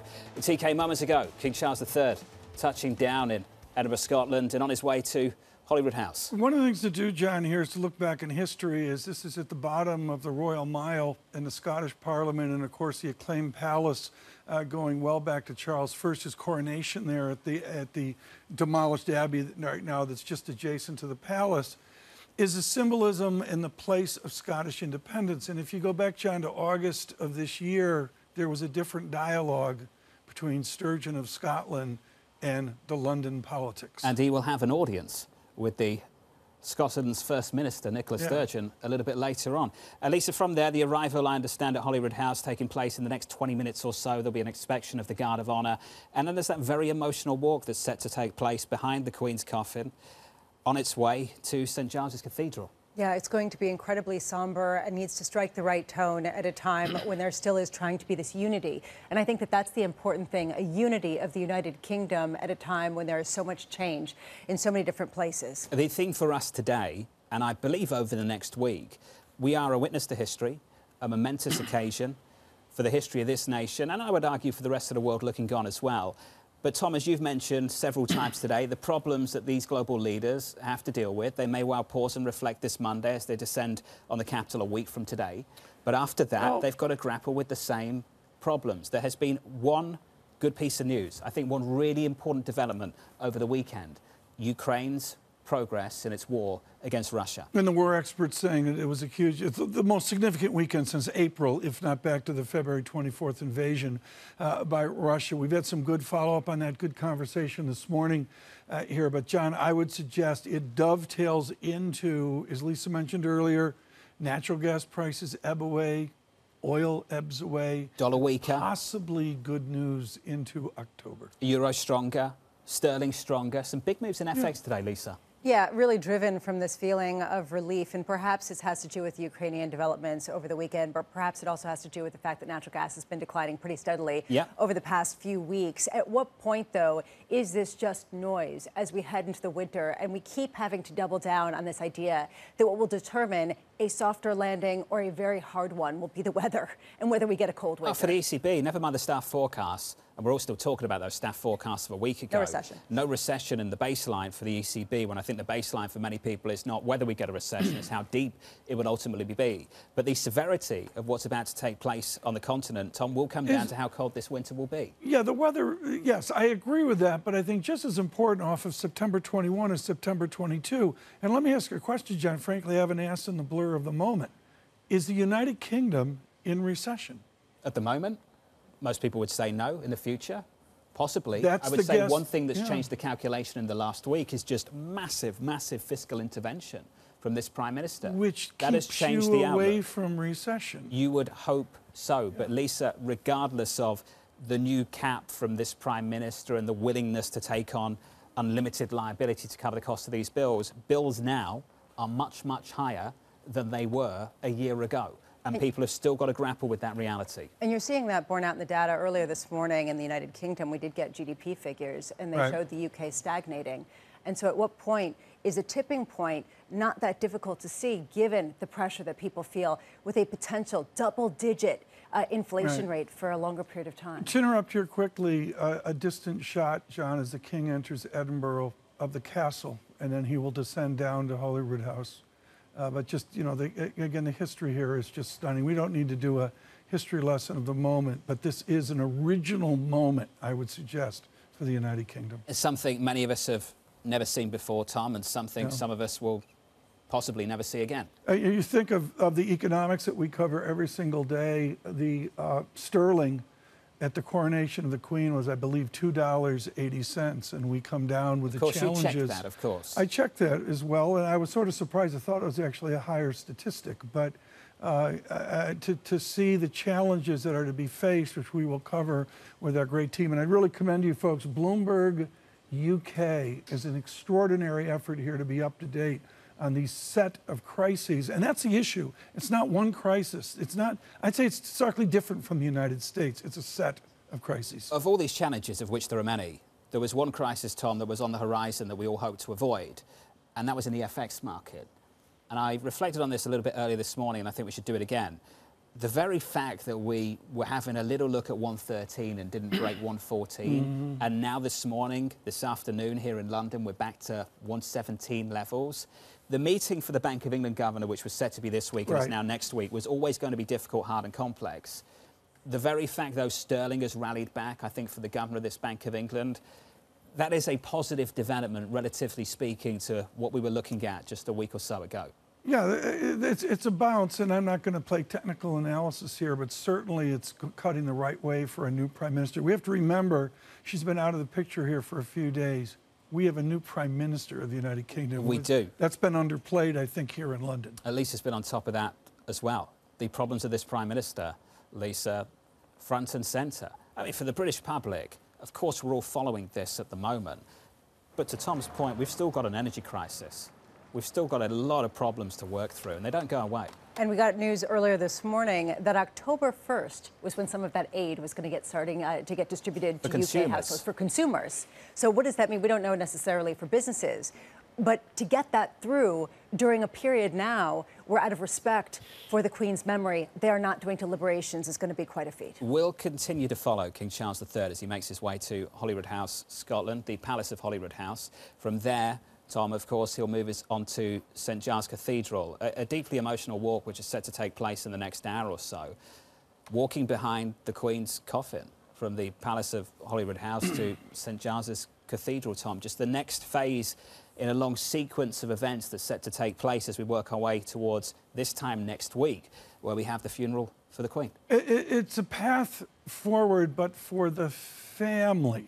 This is different. Balmoral is owned by the royal family. It is different than the other castles. And I would suggest their Scotland is different. And again, what we'll see here, and I will save the history here for when we actually observe these events, but they are steeling themselves for significant symbolism, which goes back beyond Charles I in roughly 1620. Tom, I opened the show and I said that what we're witnessing here is a seamless transition of power from Queen to King. From mother to son. From mother to son. We forget that. And William's, same thing in the last 12 hours. We'll continue to follow these pictures as they come in from Scotland for you. We also need to follow the developments in this market with equity futures bouncing back. Sterling a whole lot stronger, the dollar a whole lot weaker. I reflected on this a little bit earlier this morning. The very fact that we've got all this dollar weakness and still the yen is struggling to find some strength. I think we can turn to David Riley, the Chief Investment Strategist at Blue Bay Asset Management. David, can we start with foreign exchange and work our way to your world? What do you make of the dollar weakness this morning? Yeah, I think some of the weakness that we're seeing in the dollar is reflecting, both the repricing of the rate outlook for the euro after last week's ECB meeting, and I think also some sort of a little bit of sort of slither of optimism in terms of recession risk, including for Europe, because I think you've been discussing the UK, but one aspect about the UK is this huge fiscal package. We know there's discussions going on in Brussels about an energy price measures as well. And so I think kind of a little bit sort of thinking, well, somewhat higher rates may be the worst case scenario in terms of a severe downturn in Europe is less likely, and other things being equal, I think that's kind of broadly supported for, the euro to some extent for sterling. As you say, yen is the standout in that respect. David, I've been dying to talk to you with your holistic knowledge of the gilt market. We see a new king shaking hands in Scotland and all the news to come on the fiscal solution that Lisa Abramowicz talks about. Can the United Kingdom withstand this fiscal impulse? I mean, the United Kingdom can certainly, I think, finance that without having a sort of, outright, if you like, sort of funding crisis. But I do think that it does imply that longer end gilt yields will be higher. I do think it actually something which won't be welcomed by the new Prime Minister. I do think if you're the old lady of Threadneedle Street, then you are also looking at this package and saying, other things being equal, it implies higher Bank of England base rates. So, the UK and the UK government will be able to finance this package, but I think it's going to have to pay a price for it. And I think ultimately that's going to be higher yields. And I think, I'd still be relatively bearish on sterling. David, what do you need to see from the plan that evidently is going to leave consumers with some aid from the UK government as soon as October 1st? What do you need to see to assess the path forward for how high yields could really go? Well, I think the first thing is we actually still don't have an official costing for the plan that was announced, obviously, on the day that we got the very sad news about the passing of Queen Elizabeth. We actually don't have the numbers. I mean, there's estimates floating around ranging from 100 billion British pounds up to 150 billion plus, but we still don't know really the details of the plan and ultimately in terms of the costing. So I think that's going to be important in terms of working out what the path for gilts will be, and also then obviously the Bank of England and the Bank of England reaction function. I think one of the themes that's starting to come through, not just from the UK but also transferring to Europe, is that we are starting to now see the emergence of a kind of fiscal put, if you like, in terms of growth. But I think that's clearly, I think, broadly positive, but it does mean, I think, that it implies that we're kind of deferring high inflation or keeping high inflation for longer. And I think that then fits into the theme that actually rates stay higher for longer as well. David Riley, thank you, of Blue Bay Asset Management. David, thank you very much. Tom, continuing to follow King Charles III as he makes his way to Holyrood House. In practice here, for what is presumed to be after the funeral on Monday, which is a tour of his Great Britain. It'll be fascinating to see how, we've talked about this on Friday, the shift from prince to king, but also the shift in moving to the grind, the royal grind of duties. And part of that is to visit Wales, visit Scotland, maybe visit Northern Ireland. I'm not sure on that. The four nations of this United Kingdom, and Lisa ultimately worked to unite a country that for many are grieving the loss of their queen. There will be a deeply emotional scene taking place in an hour, expected to take place in an hour, Lisa, when we see the king walk behind the queen's coffin from Holyrood House to St Giles's Cathedral. She wasn't just the queen of the United Kingdom. She was the queen for a Commonwealth that may not ever have a monarchy again, if you look at some of the discussion. Future's positive this afternoon from London. This is Bloomberg.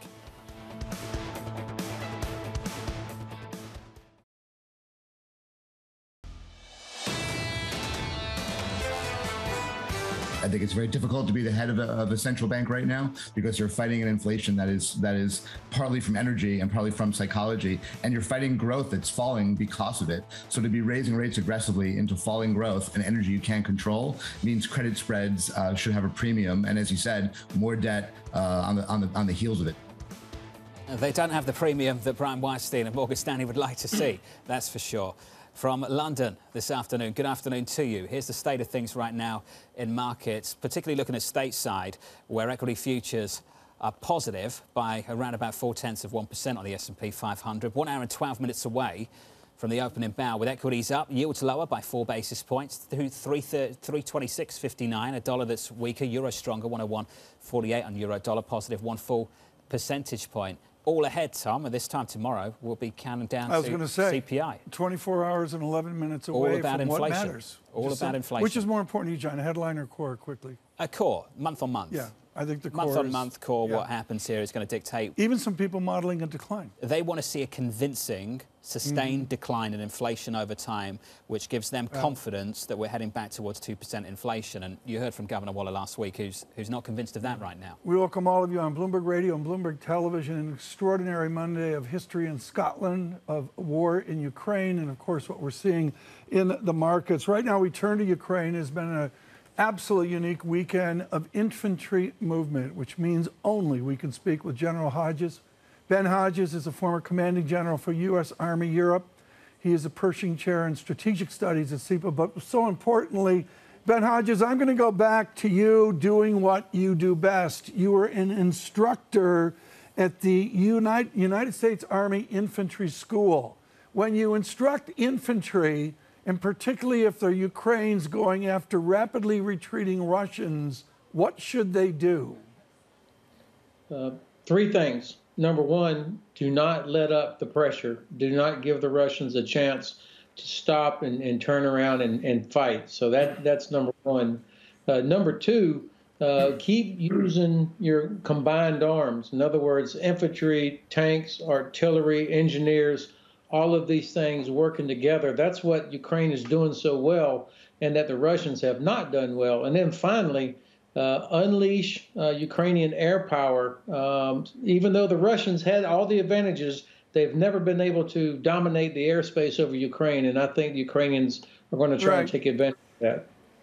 This conversation reminds me of one U.S. Grant, an unknown, going down the Mississippi River and teaching the North how to prosecute a full-force invasion. What do we need from the Ukrainians now to be like Grant in our civil war? Is it simply they need more material? Well, for sure, they have the same sort of strategic eye as General Grant did. This is about you have to crush your enemy. And that's from President Zelensky on down. He said this thing started with Crimea and it's going to end with Crimea. And so what they do need from us, of course, 2 things. 1, they need continued delivery of the type of weapons and ammunition that are helping them make the difference to destroy Russian logistics, destroy Russian command and control. But also the sanctions. The sanctions really are having an effect on Russia's ability, both in terms of their own defense industry, but also domestically. I think more and more Russian people are beginning to feel this war that Putin was trying to shield from them. Well, Lieutenant General, that's where I wanted to go, because there is some discussion about the possibility of conscription. If Vladimir Putin does not want to come to the table, does not want to come to some sort of resolution, if he is running out of troops, as the reports have suggested, what is Vladimir Putin's response to this? How concerned are you about some retaliatory measure that we're perhaps not expecting? Well, you're right that they have a very serious manpower problem in the Russian military, which doesn't sound like what I would have said a year ago. Most of their recruits now, many of them are conscripts, come from way outside of Moscow and St. Petersburg. The Kremlin has tried to avoid drafting anybody from the 2 major metropolitan areas because, again, they want to shield the public from what's happening in Ukraine. Nobody wants to fight. Nobody wants to get involved in this war. They know what's going to happen if they do get sent into Ukraine. So I think part of the reason President Putin has avoided doing this general mobilization is because he wants to preserve the fairy tale, but also they'll be humiliated. People will not show up. They don't have the equipment to equip. They don't have the uniforms and weapons to equip another 100,000 troops. And it would still be months before they would be effective in any way.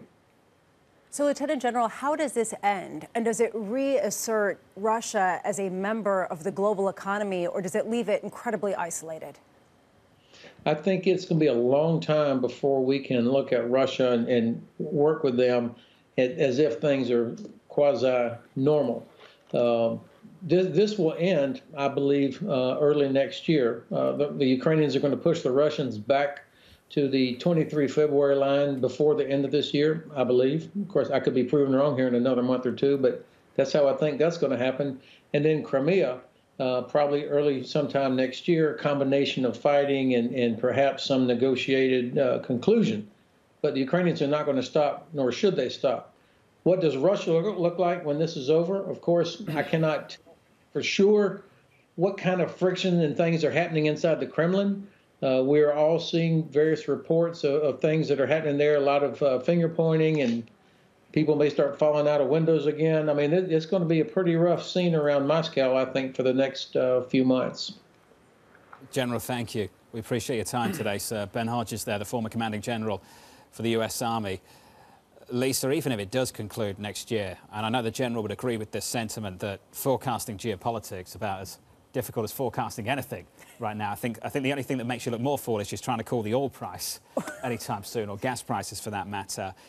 Gas is down today. The euro's stronger. There's plenty of reasons for that. But when you think about the durability of a move like this one, even if you've got a conclusion to this war, I keep going back to these sanctions and the policy response to it. That's not going to get unwound immediately or at all. Which is the reason why I asked Ben Hodges, former Lieutenant Governor, Commander, whether we would see some sort of return of Russia back onto the international stage. Because if you don't, does anything change with the energy backdrop, even if the war technically ends? The gas prices are changing today. They're down almost 9%. The euro changing too. It's a whole lot stronger. Futures just about positive. We're fading though as we get closer towards the opening bell. Equity futures are positive 1/3 of 1% after being a fair bit higher than that a little bit earlier in the session. Euro dollar positive 1 full percentage point, 101.48. Joining us shortly, Stephanie Aronson of Brookings from London. This is Bloomberg.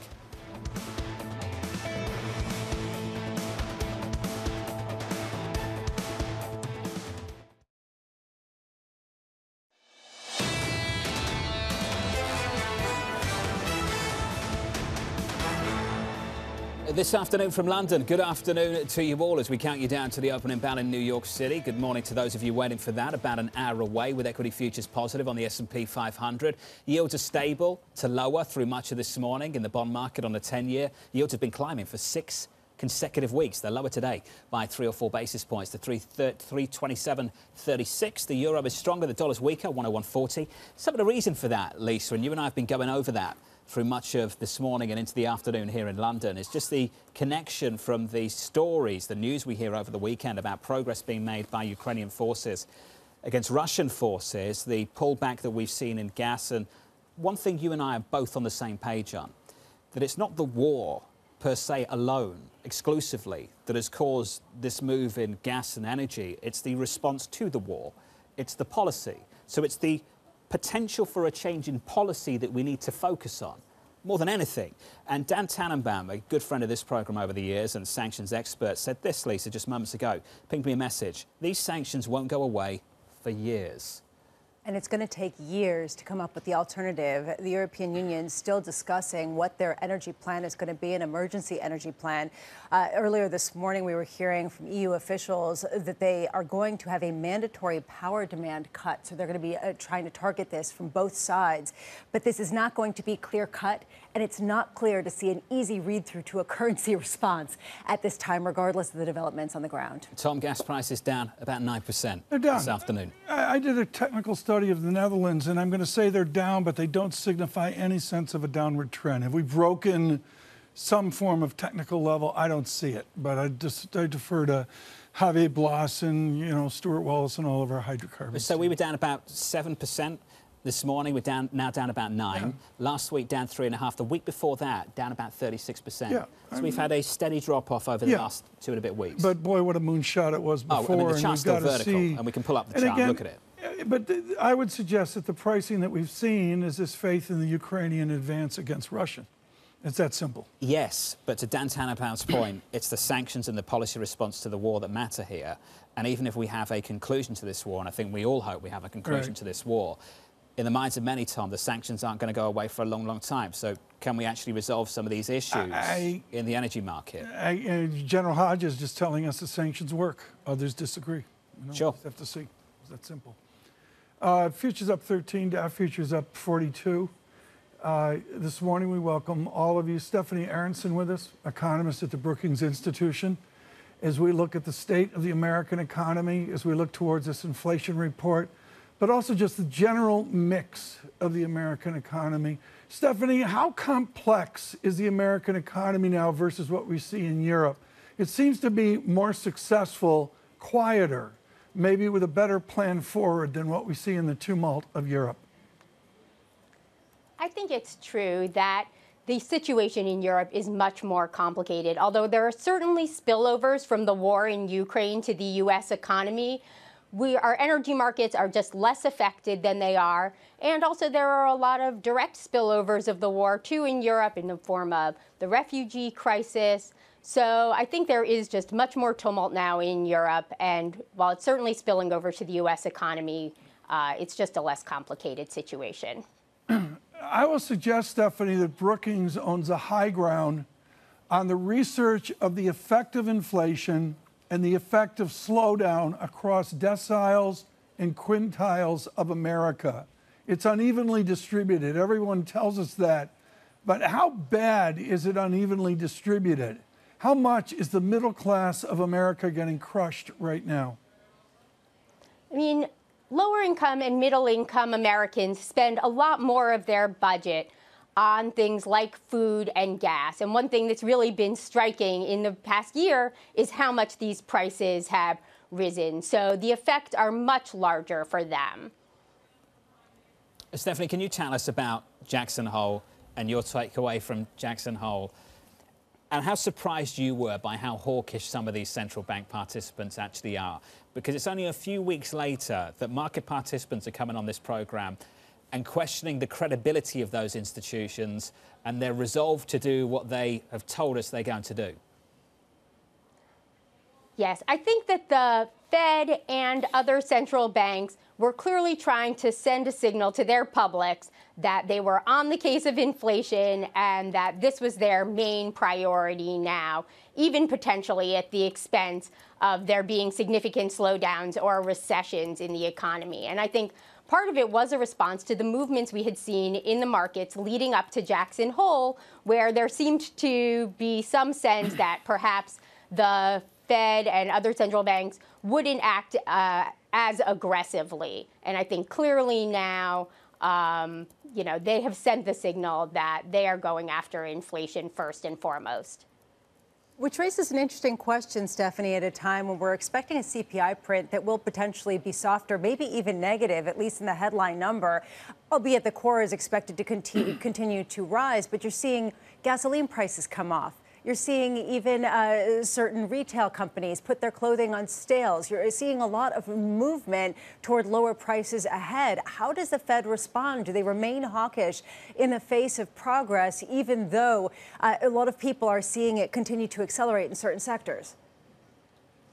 Yeah, I think so clearly the step down in oil and gas prices is very welcome, and that is probably going to depress the headline number, or as you said, it could even decline. But I think there is a lot of momentum still in the core.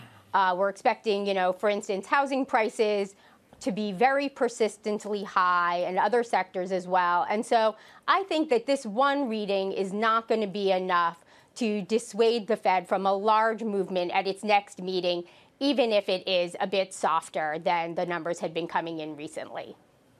What are you watching, Stephanie, to really gauge how quickly inflation is coming down?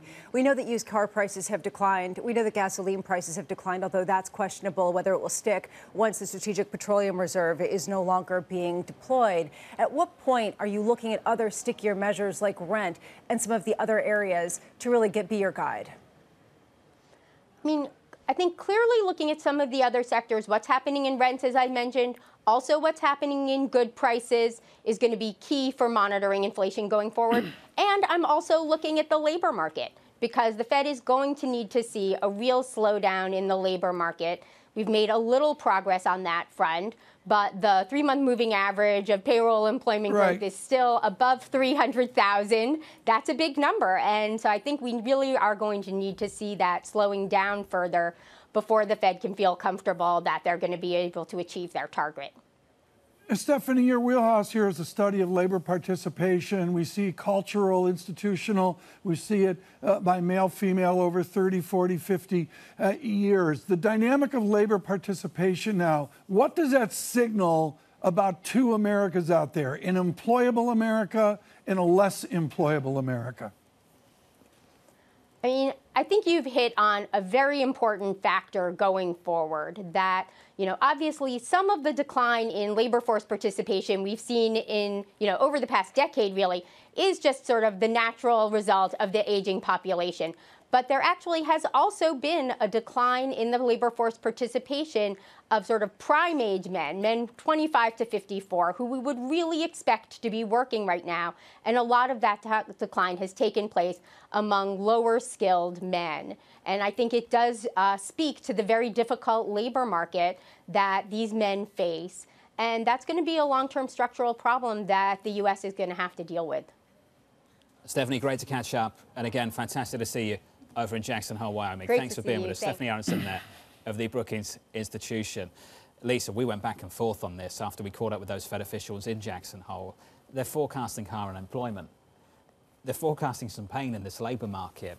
And they can talk up higher rates and lower inflation all they like. Once you start to see materially higher unemployment, a deceleration of growth accompanied with that, there's going to be a lot of questions about this policy, a lot more than the questions they've already had. There's a political question, too, because right now a lot of politicians are saying inflation's the foremost concern, and so they're fine with a Federal Reserve that's hawkish. But what happens when you do start to see that deceleration? To your point, how much resolve can they have, especially considering that this is uncharted territory? The language of the White House, Tom, so far has been that we will give space to the Federal Reserve to do what they need to do to bring down inflation. Now, when unemployment starts to shift in the other direction, I wonder if that's going to be in the statement for the weeks and months to come. I think the message has changed from 4, 5, 6 months ago, and that the space is occurring right now. Shock because of the data, which shows how important tomorrow's data is into September 21. I guess the good news for this Federal Reserve, and I stress the good news for the Federal Reserve and not good news per se, is that unemployment was climbing, at least in the last jobs report, off the back of higher participation, which led to softer wages. I'm not sure anyone's jumping on that particular data point with conviction and saying that's going to be the trend for the next several months. But maybe that's the opening for this Federal Reserve to start talking up a so-called, can I say it, soft landing? You could say it, whatever that means. I mean, honestly, what does that mean? This is a transitory comment, but you can say it. I'm not sure. Does that mean no recession? Does that just mean that the unemployment rate doesn't rise? The theory is, in a perfect scenario, there are all these people on the sidelines from the labor market that are going to come back. That participation rate will go up, and suddenly wages will get a little bit softer in terms of how high they climb, and everyone will be happy because the unemployment rate, people won't be laid off in the same kind of way. I thought about this morning. This is important.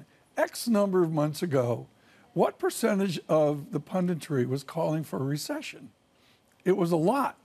Tom, has it occurred? At the end of the year, and I often go back to the summary of economic projections in December of 2021, and we'll get another set of forecasts at this Fed meeting in a couple of weeks' time. They were looking for 0.9% on Fed funds by year end this year. Yeah. That was the forecast at the end of December for the year ahead. And we're talking about a 75 basis point hike in a single meeting again. Lisa, now that's a change. I love the way that you do this. Change. You're basically just showing that their forecasts can be treated with that in mind. Really? I'm just putting it out there and letting people make selling you need to watch and listen to Bloomberg Surveillance. Futures up 4/10 from London. This is Bloomberg.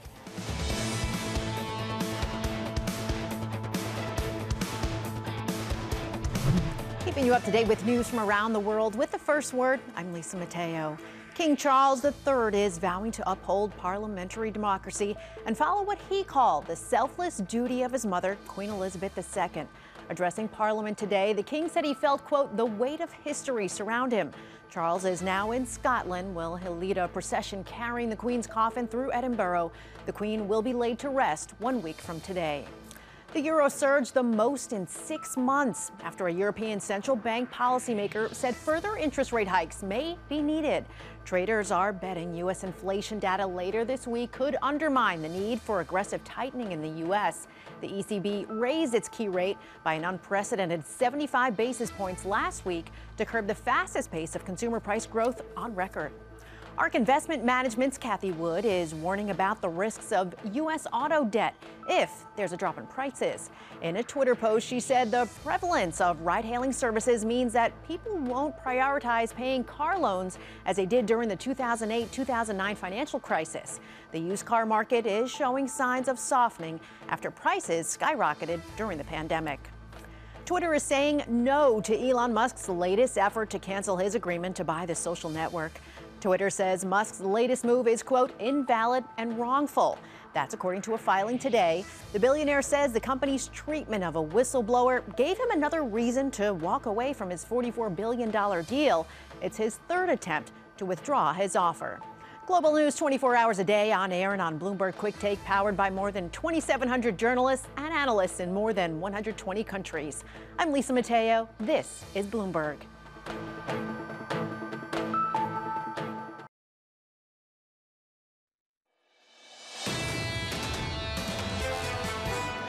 What we've had so far is a willingness by governments across Europe to accommodate the shock from rising energy prices. With rising interest rates, it's going to be increasingly problematic for these governments to maintain this kind of fiscal policy. Gilles Marwaker there, the chief economist at AXA Investment Managers. We are about 42 minutes away from the opening bell in New York City. Equity futures are positive on the S&P 500. Just about 4,100 on my screen right now. Looking at S&P 500 futures, up 16 points, up 0.4%. Yield to lower by 2 or 3 basis points, 328.31. Tom, euro dollar. Look at that, positive 1%, 101.41. Stronger euro, weaker dollar. Modest leg up here, and you see it much more in stronger euro versus yen dynamics with stronger euro today. We have a chart in New York on a Monday. Here is Kriti Gupta. Well, Tom, we have to talk about the power crisis. I wanted to put in some perspective for our TV and radio audience here, which brings me to my chart of the day. We're looking at German and French power prices going back about 2 years. So you see this kind of big move in 2021, it abates, and then a more parabolic move in 2022, which once again is coming back down from its peak that you saw in the late end of August, still at record highs, though. And I really want to put this into perspective once again. Electricity prices largely linked to gas prices because all of the sources of energy, well, they bid into the same grid. And of course, gas prices are the more expensive source, so they tend to drive the market. For the American tourists, I'll put it into some perspective, though. Here's what it means for you. The Eiffel Tower, their lights are going to turn off earlier. The London Tube, for example, they're experiencing severe delays because of these power supply issues. Tom, this is going to be a key story about whether or not these power prices ever come down, simply as they deal with the issues that come with gas prices and, of course, renewable energy. Kriti Gupta, thank you so much. Greatly appreciate it. There's some terrific journalism today at Bloomberg News on oil, on hydrocarbons, on all that it means for us. And of course, leading that coverage is Will Kennedy, our managing editor for energy and commodities, who we're thrilled to join in London today. Thank you to all of our London team for what you've done the last number of weeks and months, Will. It's just been huge value in New York for us. Today, I get a double barrel. No surprise that Javier Blas is out guns blaring, but also David Fickling writes as well on the unintended consequences Mr. Putin may have unleashed. Let's cover that concept right now. As you sum away all of our coverage, what are the unintended consequences right now in oil? Well, clearly, Putin has made energy part of his campaign in Ukraine and part of putting pressure on the West in not supporting Ukraine. It hasn't worked so far. But in the short term, in energy terms, it has been working. As Kriti explained there, it's causing huge economic pain for European countries as they pay unprecedented prices for their power and gas. The point that David's making is how long will that work for and what comes next? And what comes next is a continent that says, right, we have to find a way to live without your gas, Mr. Putin. We have to try something new. So the point he's making, and he's drawing a comparison with the Arab embargo in the early 70s, is ultimately the winners from this are not likely to be Moscow, even if it works in the short term. Longer term, it's the other suppliers of both gas from elsewhere in the world and new forms of energy who are going to win from this crisis. This is such a hard issue to get your arms around, Will, not only because of all the forecasting error that's inherent in this process, but just gauging what's going on the ground, whether there is sufficient stockpiles in Germany to manage through a cold winter. We've heard a lot of varying reports on how well prepared Europe really is. What's your sense of that, just heading in based on where we are right now? In terms of stockpiles, Germany is ahead of where it wanted to be. I think the current number is 88% full. It's only mid-September. That looks pretty good. But as we discussed last week, it's going to be the second half of the winter which is problematic. Once those stockpiles are run down, it's going to be hard to secure the gas supply they need. We say it again and again, but I'd reiterate it. Weather will matter here. But it's interesting what's happened to the price. It's come down. It's still very elevated, but it's come down from the extreme levels we saw at August. And I think that's a sign that policymakers are starting to get serious in addressing this question, and that's taken some of the extreme heat out of the market. It's all going to depend on the weather. In the UK, I wonder how you'd respond to this, Will. It seems like they're almost incentivising demand with the plan they unveiled last week. How's this going to work out? I think that's a really interesting point, John. You've got a big contrast between the European plan, where we've been reporting more details right now, which has a very specific targets for demand reduction. There is no target, apart from a few warm words, for demand reduction in the UK. So you're saying this is a fixed price, and it is high. People will respond at the margin. It's not cheap energy, but there's no strategy to bring demand down in a serious way. It's an interesting contrast between Britain and Europe. Completely unfair question, but it's Unfair Monday. What percentage of the United Kingdom public is oblivious to the high price of hydrocarbons? Is it a razor-thin, rich margin, or is it a good percentage of the people? I think it's something that everyone knows about, to be honest, Tom. It's been a matter of huge interest the last few months. In the past, it wasn't something that people thought about much. Energy was relatively cheap. We were probably paying on average about £1,000 a year. Even at the levels that Truss is proposing, you're talking about a 2.5 times increase. That's something that gets almost everyone's attention, to be honest. Will Kennedy, thank you. And I think we all noticed a little bit earlier this morning, Lisa, a plan for the consumer. We've got a date for that. We're still ironing out the details for businesses. And that's going to be a huge concern when you hear the reports you're hearing out of Germany over the last few weeks that some parts of industries are just shutting down. They're just shutting down. Yeah, and what does this mean for industries and companies that are trying to reshore a lot of the production at a time when their currency is losing power on the global stage? In other words, how do you deal with the inflationary inputs of having to import more if your industry gets shut down because they don't have enough energy to keep going at the same kind of tilt? And that's the better news today. Commodities soften. You're seeing the likes of sterling stronger. Yeah. 117 TK a little bit earlier on cable. That's a turnaround from where we were a week ago. Yeah, I think turnaround's the right phrase. I'm not willing to say, technical bottoms of that. I'll leave that to other people. But, John, what I would notice, besides the real yield hitting a 0.90, which is stunning, now a positive 0.86, 86 basis points, is also the Bloomberg Financial Index has not given way to more restriction. It's not gone to where Jerome Powell would like it to be. Market-based inflation expectations have just done this, Bramo. Yeah. Rolled over. Yeah, which really raises this issue, right? People feel like the Fed, the ECB can get inflation under control, or at least they will get the cooperation of oil and gas, but they might not have to inflict the same kind of pain that they're saying that they will probably inflict on the economy. I mean, this is just an interesting dynamic with the market not fully buying. Well, I'm going to give credit to Claudia Sahm. I may be wrong on this, but someone was writing about the anchor frayed, the rope of the anchor, the inflation anchor frayed. I'm not sure how frayed it is. I don't have a handle on that. Chairman Powell, when he interrupted ECB President Christine Lagarde's news conference last week, he went on and on about that repeatedly. He could do that the day following. Maybe the Governor of England will speak the day before. Would he like to compete with the Governor of the Bank of England and get up early and do that too? Well, I still don't understand what that was last week. Well, how much is this really? I mean, in fairness, how much is it his fault and how much is it the Cato Institute for not necessarily being Chairman Powell on line one, he'd like to move his panel to an hour later. What's the Cato Institute going to say? Unfortunately, we can't accommodate him this year. Perhaps we'll do something in 12 months. They'll say that my son-in-law was the one who interrupted your press conference about Bitcoin. If you don't turn up at 9, we'll interrupt yours. Exactly. Not sure that's what happened. at all. Equity futures are positive on the S&P. The opening bell is about 35 minutes away. From London, this is Bloomberg.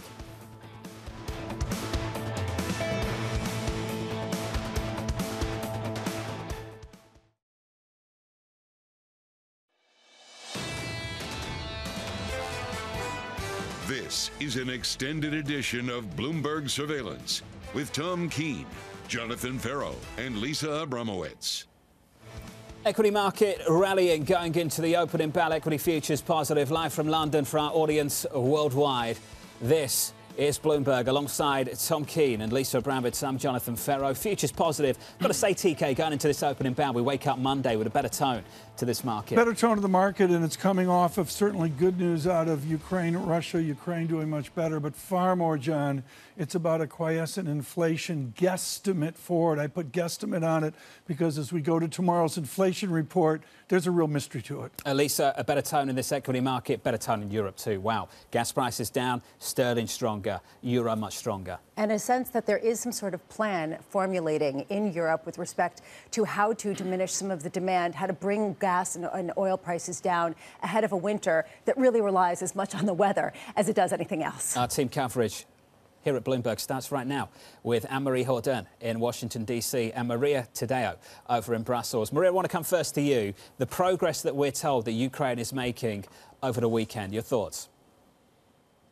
Well, it is significant. It does show that this is an army that can be competitive if they have the weapons. Those who said that Ukraine could not keep up a fight or could not put up a fight have been proven wrong. I think the real question now is, can it be sustained? And yesterday, the president of Ukraine, Volodymyr Zelensky, put out a post on Telegram, which to me was so telling. He said, at this stage, we'd rather not have electricity, we'd rather not have food, not have heating, but get rid of the Russians that are in our land. And he continued to say there will be a liberation of all of our territories. So really, a lot of this does show the spirit that this nation has. And I have to tell you, Jonathan, a lot of the Ukrainian officials, too, that I speak with on the record, but also behind the scenes, they also tell me, you have to understand, this is the fight for our lives. This is an existential question for us. So for them, there is no question that the fight will continue as long as they get the weapons they need. I think now for the Europeans, and this is a real question,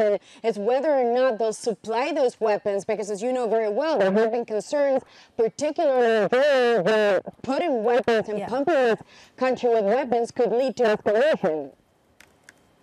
Anne-Marie, this brings a question about what the U.S. is doing about it, and we've been talking about this for a number of weeks now. How much are you looking to the U.S. when it comes to price caps for Russia, as was proposed on Friday, at a time when the EU is also taking the lead on how to direct some of the energy policy? Yeah, I think when you look at what's going on between the United States and Europe, and as well as what is still coming out of Russia in terms of energy exports, you really need to differentiate between natural gas, which is one story, which Europe was tremendously reliant on in terms of pipeline natural gas from Russia, which over the summer we did have the U.S. surpass that pipeline natural gas in terms of liquefied natural gas going to Europe.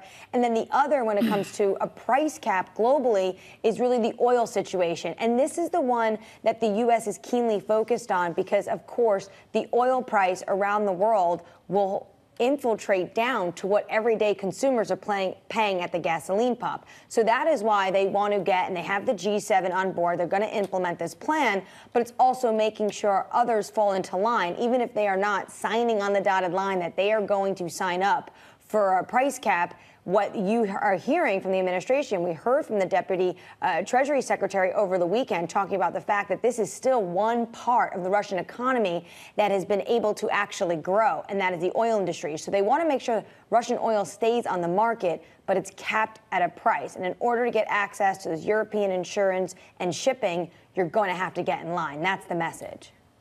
Anne-Marie, how does the news over the weekend of a much better Ukraine military effort, Anne-Marie, how does that change the debate, the urgency at the Pentagon and on the Hill? I think the debate maintains that they need to continue supplying and helping Ukraine, because what does that say, the fact that Ukraine is able to push back? You have this statement over the weekend when I saw the Russian Defense Ministry pop up with this statement on my Telegram channel saying that they are, quote, regrouping. Maria was correct before saying that this is a rare admission from Russia, from the Kremlin, from the military, saying that they do need to regroup. But the concern now is, what does this mean? What we see Putin has when he starts to lose some strength is that he digs in. And the worry, of course, and the concern is that he will come back harder. So that would almost extend the debate in the United States to actually potentially more support is going to be needed. And that's what the White House is asking for in terms of Congress, in terms of funds, so that the Pentagon could draw down some of these stockpiles and send them over to Ukraine.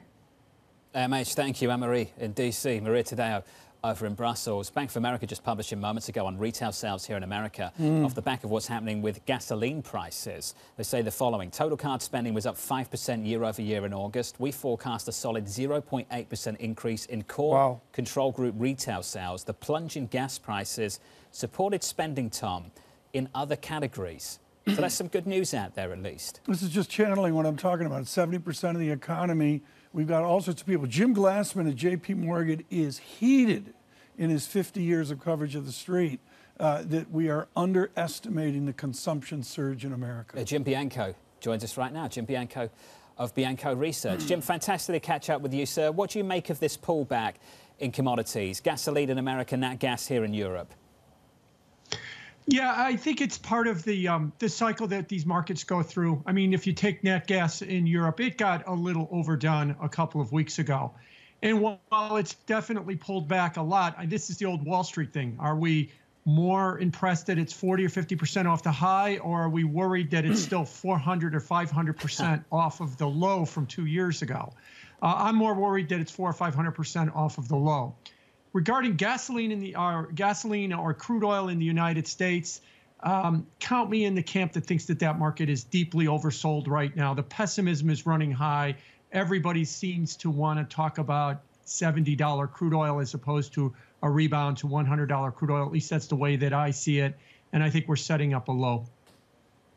You think that we're setting up a low to a new high? Is that what you're suggesting? I mean, there's sort of, just based on what John was reading earlier about the Bank of America card data, it's almost this unfortunate cycle that if you get lower gasoline prices, you get more spending, and then you get a faster economy, and then you get an economy that needs a Fed to really halt the brakes. So at what point are you looking for that surge in demand to take back over in the crude market?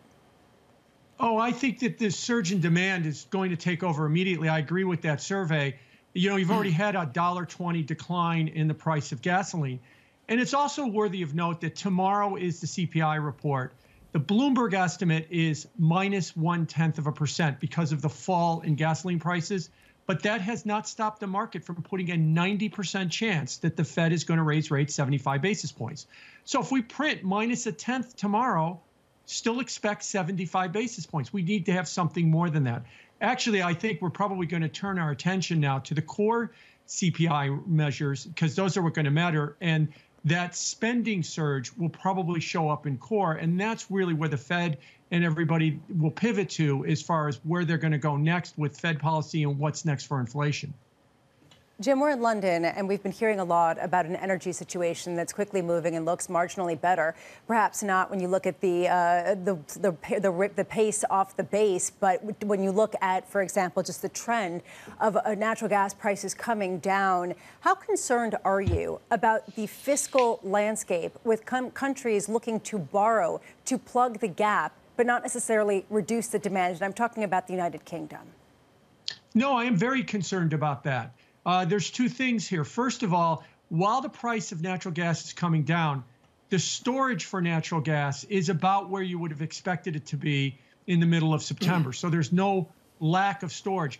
But the price that they've paid to get that storage is about 600% more than they did last year or 2 years ago. Somebody's got a huge bill they've got to pay. So that's either going to show up in higher energy bills or it's going to show up in higher taxes. And if they think that they're going to bridge that gap with more borrowing, well, you're going to do it at a time, let's take the UK, when the Bank of England is aggressive on raising rates, is not going to be there to support the market if there's going to be a big jump in fiscal borrowing.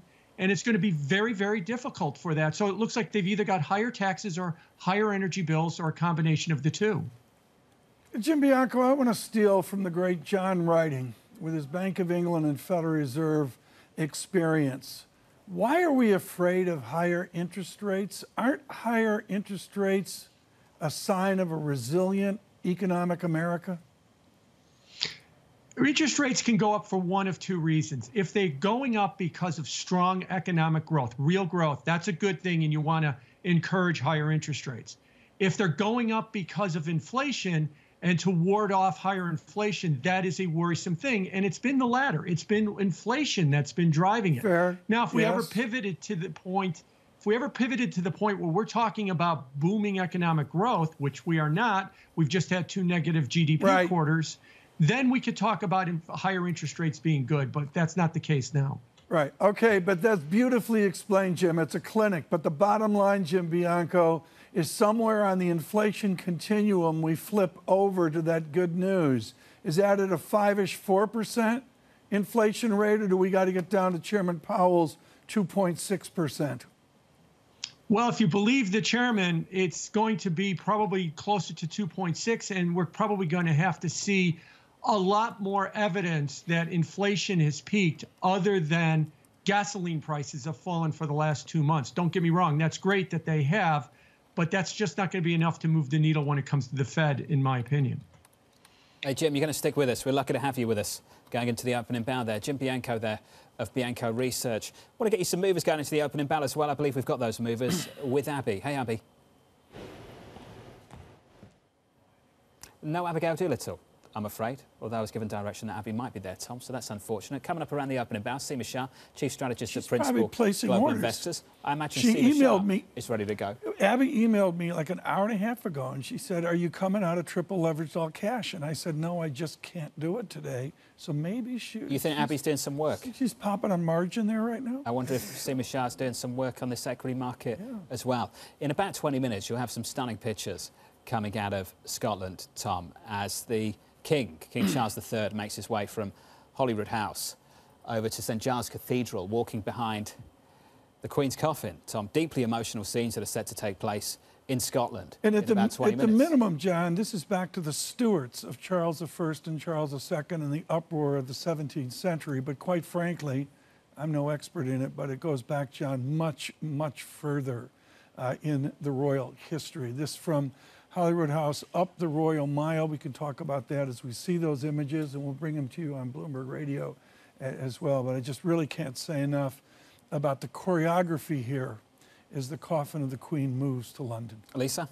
Yeah, honestly, this has been a regime change, and it comes at the precipice of a massive shift in a lot of different aspects throughout Europe. And so we're watching sort of a historical representation of a changing of the guards on multiple fronts, and it is incredibly emotional for a lot of people. Got a lift in this equity market as well, so we've got to carry 2 things at once and cover 2 things at once. So let's pick up on the price action for you and look at the equity market stateside. On the S&P 500 futures pushing higher, on the S&P yields pushing lower on a 10-year yield. Talked a lot about the 10-year in America, yields higher for the last 6 weeks or so. Equity futures taking shape as follows, up 0.4 on the Nasdaq, on the S&P up 0.5%. The bond market on 2s, 10s and 30s looks a little something like this after climbing for 6 consecutive weeks on a 10-year yield. It's a bit lower, Tom, by 3 or 4 basis points. Dow futures up 76, nowhere near 33,000. You're just doing that to wind me up. We have to note that. Well, yeah, I think the Dow futures are germane this morning. I would note the VIX has not popped down to a 22 level. Thanks for that, Tom. Thank you. Can I have a look at foreign exchange as well? Quick look at the euro with a dollar that's a whole lot weaker today. A euro that's a whole lot stronger. Euro dollar pushing on. From London, this is Bloomberg.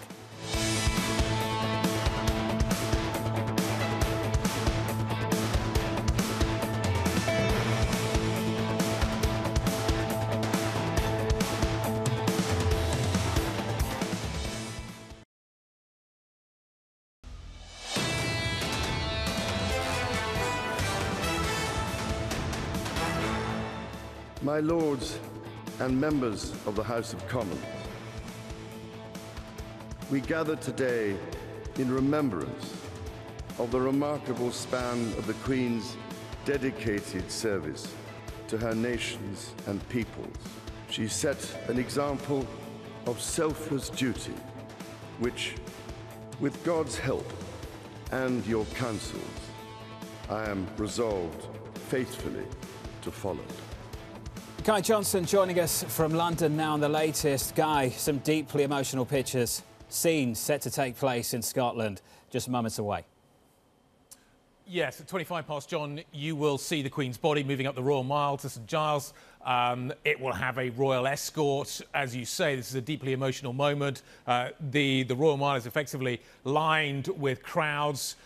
You can start to see the start of that process now, and it will ultimately lead towards a service of remembrance that will take place at around 3 o'clock this afternoon. So that's taking place. As we heard just a few moments ago, the King has already spoken to both Houses of Parliament, just reiterating what we've already heard in terms of his commitment to uphold the Constitution and continue what his mother started. Much of this, John, televised for the first time. When we saw the coronation of the Queen, that was the first time that had been televised. Much of this process, we've never seen this before as the general population, but now most of this is being televised. We get an insight into how the process unfolds and what goes on behind the scenes.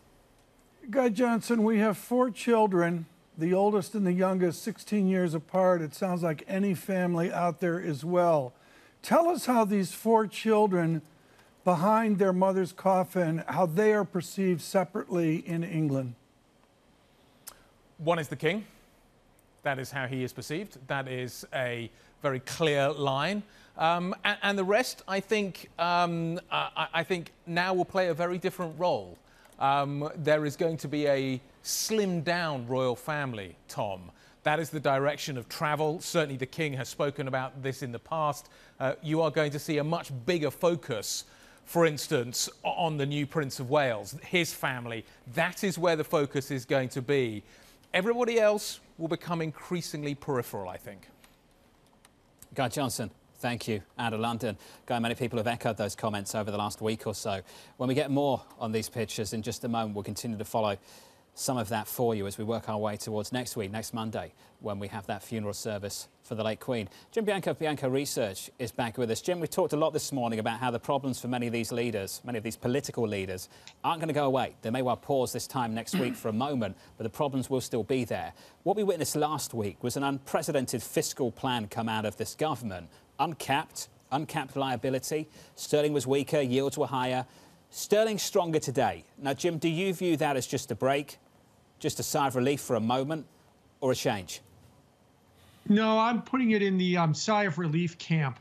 The dollar, if you will, the opposite of the currencies, is, a risk-off asset. When things are weak and the world is uncertain, the dollar rallies. And when equities rally and people have breathed a sigh of relief, the dollar goes down. I'm only going to put that into that camp right now because I don't think what we've seen with it is anything, more than that. And that especially applies for the dollar-pound cross. That's the currency story. There's a credit story for this as well, Jim, and we were talking a little bit about this earlier. What is going to be the consequence on sovereign yields in the UK and even to some degree in Europe as they try to shore up their consumer balance sheets by borrowing money? How much more do we have to go with that kind of credit premium, risk premium put into sovereign bond yields in the UK and in Europe? Oh, I believe we've got a lot more to go. They're going to have, on one side, they're going to have vastly higher inflation. That is going to be driven largely by energy. On the other side, they're going to have central banks, especially the ECB, finally catching up. Madame Lagarde, or Laggard as I like to call her, is becoming a little less laggard in trying to catch up with raising rates. Okay, I'll be nice. She's trying to raise rates a little bit more aggressively. So we're going to see that. And you're right. On the other side of the equation, you're either going to get massive fiscal borrowing or you're going to get higher taxes. All of this is a big cocktail for higher inflation, more supply, higher interest rates. It's also a prescription possibly for a recession. The Bank of England has taken the unprecedented step last month of predicting a recession would start in the fourth quarter. I don't believe any G7 central bank has ever predicted a recession. They always tell us we're going to have a soft landing, and then when we have a recession, they announce it's over. But this is one where they said a recession is coming, but that's not even stopping them from raising rates. So it looks like higher interest rates across the board. They've suggested it a recession. It's not as if Bank of England, yes. European Central Bank has not taken that step. The Federal Reserve of the United States has not taken the step. The Bank of England has been sort of the outlier with respect to a good degree of, perhaps some would say, honesty. I am wondering, though, Jim, what this read-through is. If you get higher yields in the euro area and in the United Kingdom on the heels of this two-pronged whammy, what does that mean for the U.S. Treasury market? Does that bring up some of the yields in the long end? I think it does. I think it does. As global rates go up, there'll be enormous pressure on interest rates to move higher in the U.S. And I think as the Federal Reserve continues to raise rates, that'll even put higher pressure on the long end of the curve. The terminal funds rate, according to the Fed Fund futures contract, is 4%. That seems to be the number everybody's focused on. All the rate hike cycles back to 1987, the two-year note peaks above the terminal rate. So if that history holds, you're going to get at least a 4% two-year note, if not much higher. And that would mean that we're either looking at a record inverted yield curve of minus 75 basis points or 50 basis points, or what I think will happen is that the long end will be dragged higher too. And I don't think that June might have been the high of the year, but will come at a minimum, will come very close to matching that yield or maybe slightly taking that out before the end of the year. It's an interesting call at the end there. Hey, Jim, it's good to hear from you. Jim Bianco there of Bianco Research on the bond market and President Lagarde. John, if you and I said that, we would be so time out. Hey, just repeating what Jim said. It was I know. It wasn't us, folks. I've heard him say that before. Well, I think it raises the question also, Lisa. They talk about front loading. Yeah. Other people would just say this is late. Right, exactly. This is scrambling. Oh, I like that. I like that. I haven't heard that. Late loading. Well, they're loading it at a time when you're already heading into a recession, so it doesn't give them a lot of leeway. We heard Isabel Schnabel just moments ago reiterating this idea that they're going to hike rates more. She sounds very hawkish, doesn't she? They all sound hawkish. The market still doesn't want to see hawks. Equity futures up 0.5%. Was that on the edge of being philosophical? I don't want to see hawks. I was just still thinking of your image. I'm 21. What off? The hawk of on him the with shoulder, a hawk on his shoulder with a tattoo of a hawk on his left arm. The opening bell up next. This is Bloomberg.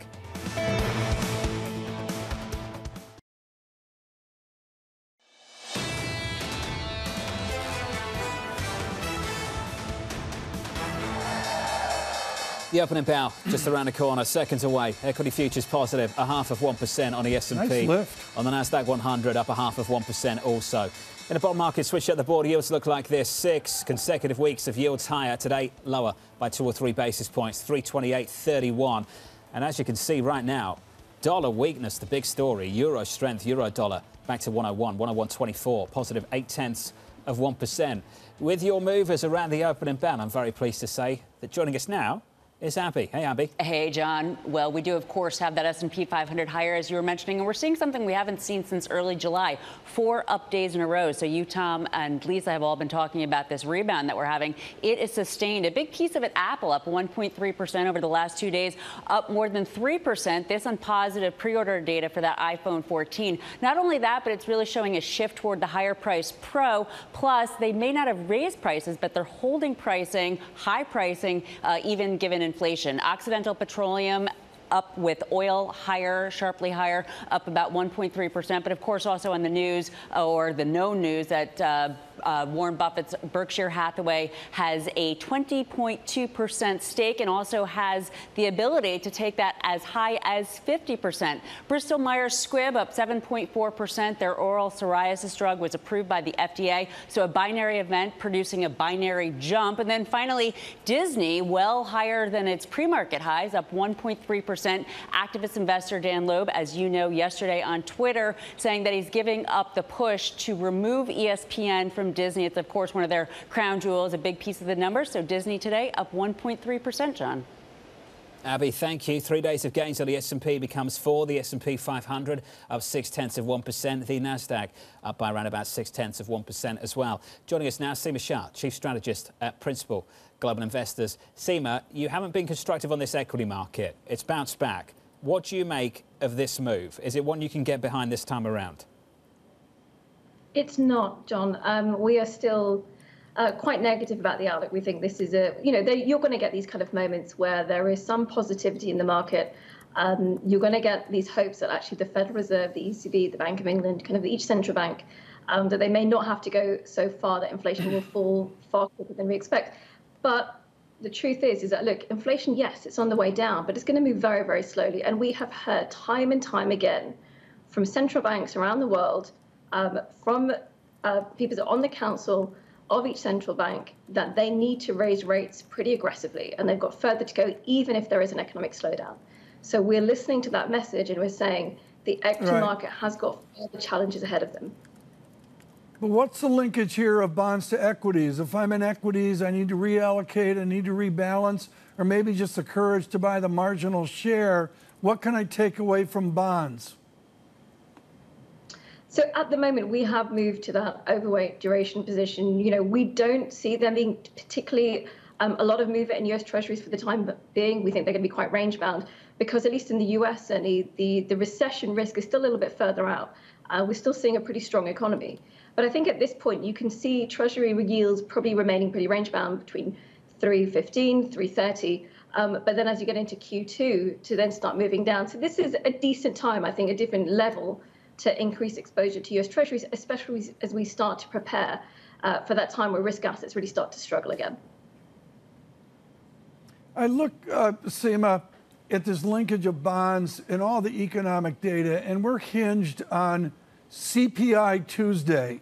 Is Seema Shah hinged on CPI Tuesday? Is it really that big a deal? So I don't know if I'm hinged on it, but certainly the CPI Tuesday is an incredibly important number. Look, if we see, as we are anticipating, that core inflation stays pretty high, around the 6% level is what we're anticipating, then that to us is a green light for the Fed to continue raising 75 basis points at the next meeting, and then obviously not necessarily moving it continuous 75 basis points, but at least to suggest that there is further to go. Now, if we are wrong, and actually you do see core inflation coming down further, then of course it's a pretty different story, and you could see this market rally that we've seen over the last couple of days be a little bit more sustained. Seema Shah, thank you. Seema, we've got to leave it there. Thank you very much. We're just starting to see some movement here, Tom. Queen Elizabeth's coffin starting to begin the journey from Holyrood House down the road, down the Royal Mile towards St Giles's Cathedral. Those pictures just coming through from Edinburgh now, Tom. This is maybe for our viewers and listeners, the house, the castle, the mansion, whatever you want to call it, that's a little less known, John. And it is a house. It is low slung across the fields. The fields behind it are absolutely beautiful. Major change there in the time of Victoria and Edward. But there's an interiorness to this, John. Windsor's out there. Balmoral's out there. This is within Edinburgh, and of course to move up the hill, the Royal Mile to St Giles is Old Edinburgh. We told Lisa that following the coffin, moving in a hearse, will be the King, the Princess Royal, the Duke of York and the Earl of Wessex, following on foot. Other members of the royal family will follow in cars. This is the next stage, the next phase of a sequence of events through this week onto the ceremony next Monday, Lisa, the funeral service for Queen Elizabeth. The final march to say goodbye to a matriarch, not only of a family, not only to a nation, but honestly to the world, having met with more foreign leaders than anybody else. And we are hearing about anecdotes of people in this community who knew her because she was there and she would say hi. And so the emotion is palpable in the crowds of people who have assembled. Tom, this is something we'll continue to follow through this morning onto the service next week. The Mile is now hugely touristy. I'll be honest, John, the first time I visited, I think I've been twice, I was thunderstruck of how touristy it's become. But the history that is hidden by the tourism of it is substantial. One of the great moments I had with Bloomberg is up the Royal Mile towards St. Giles, an interview that I did for Bloomberg on the porch of Adam Smith's house. That is the level of history that's involved here. It is the only remaining existing residence of Adam Smith.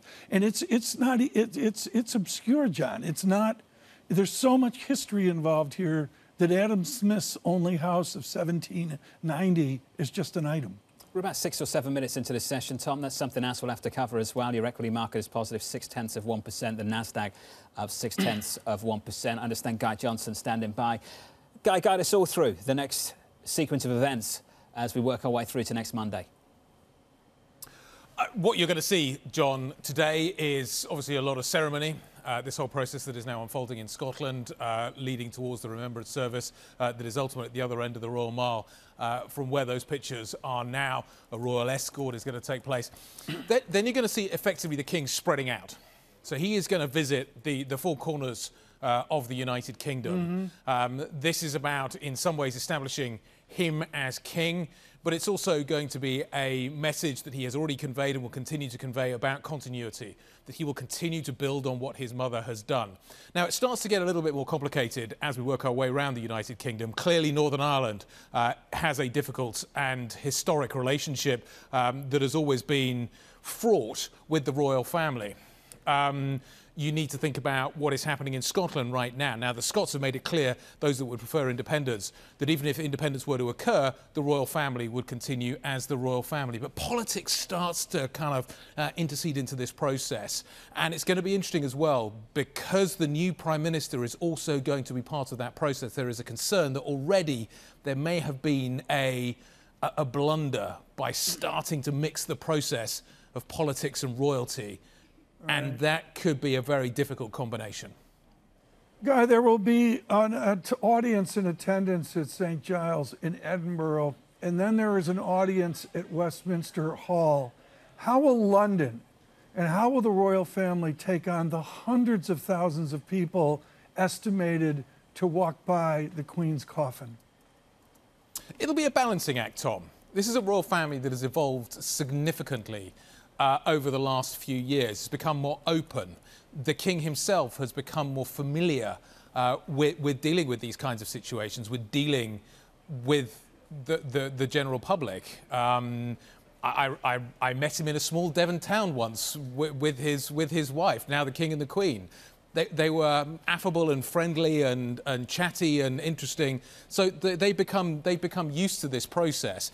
But ultimately, this is still about burying the Queen, burying their mother. So it's going to be a balancing act between those two processes. And there is historical precedent that must be continued. But all of this will happen in a way that has never happened in the past, in the glare of the television lights. And that is how the situation has evolved. We're getting an insight into so much more than we've never seen before. Guy, this is an unprecedented moment in so many different ways. From your vantage point, there is unity that a lot of people can see of the affection and the feelings of sorrow having to do with Queen Elizabeth II. How is the unanimity, or how united are people about support of the monarchy as a theory? There is not a strong Republican movement in this country.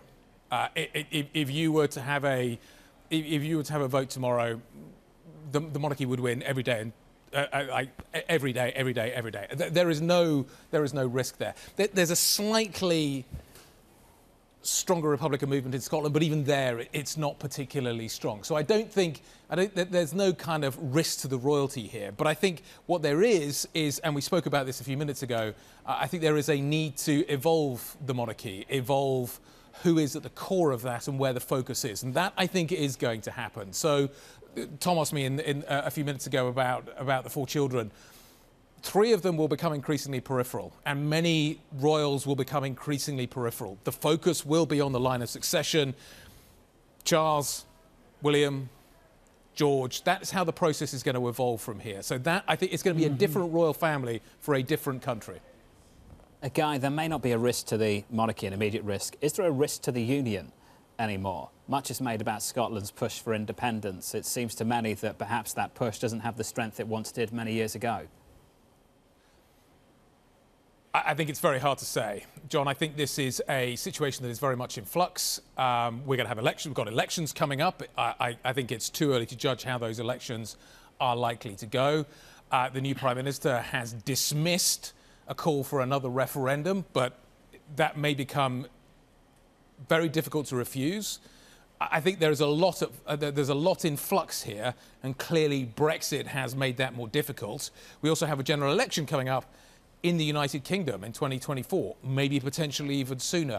That could also be part of this process as well, and a potential catalyst. It'd be interesting to see ultimately how a Labour government would deal with this question, particularly if a coalition was required. So I think there are a lot of moving parts here, John. I think the issue of the solidity of this union has become increasingly fluid. Guy, thank you. Looking forward to your coverage in around about 18 minutes' time. Guy's going to pick up on the coverage and also going to lead you through the first few hours of the Open stateside, with equities up for a fourth straight session. And I have to say, 4 straight days of gains on the S&P 500. The longest winning streak, Tom, going back to the start of July. There is a bid on. It is the way, John. The futures have added on through the morning for the most part as a generalization. I'm waiting for a VIX of 22. I don't have it yet. Dow 155 signals to me it's a blue chip morning, and certainly we saw that in Abby's equity report. Are you going to run away now? I'm going to run away. I'm going to catch up with you tomorrow. We've got a lot going on. For those on radio, the imagery is extraordinary here. And with Guy Johnson, we're very fortunate in the next hour with some real perspective. Lisa and I are going to catch up with Sri Sankaran of Morgan Stanley. Looking forward to that with your equity market positive for a fourth straight session, up 0.7% on the S&P 500. With Tom Keene and Lisa Abramowicz, I'm Jonathan Ferro. For our audience worldwide, this is Bloomberg.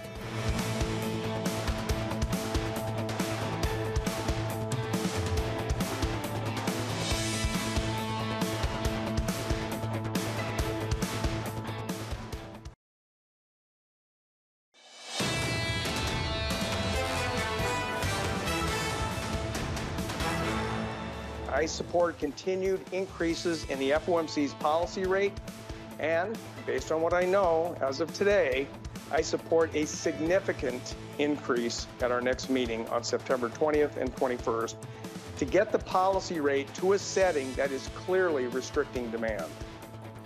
Governor Waller is ready to go once again on September 21 when the Federal Reserve convenes to raise interest rates, and perhaps by 75 basis points. Again, once more, Mike McKee joins us on the latest. Mike, tomorrow's CPI day. It is all about inflation in America. Absolutely, John. I feel a little bit like Bob Barker, somebody nobody in England would know anything about. And most Americans under the age of maybe 30 would not know either. But he was the host of an American game show in which contestants had to guess the price of goods. Well, that's what economists in the U.S. are doing right now. They are guessing the price of the CPI, where we come in, and it looks like we're going to come in down a little bit on the headline and on a year-over-year basis, which would be seen as good news in the markets. The core unchanged, and the forecast is it rises on a year-over-year basis because of base effects. That's something people are going to be watching closely. But some of the big indicators that go into this have performed well for the month of August. Gasoline prices, of course, down significantly for 3 months in a row. And used car prices, one of the big reasons that inflation went up early on, have tumbled. And so that should help the core a little bit. That leaves us with the Fed probably going 75 anyway, because there are warnings about what will happen if oil prices go back up again. Janet Yellen warning this weekend. Goldman, Morgan Stanley say the price could go into the hundreds.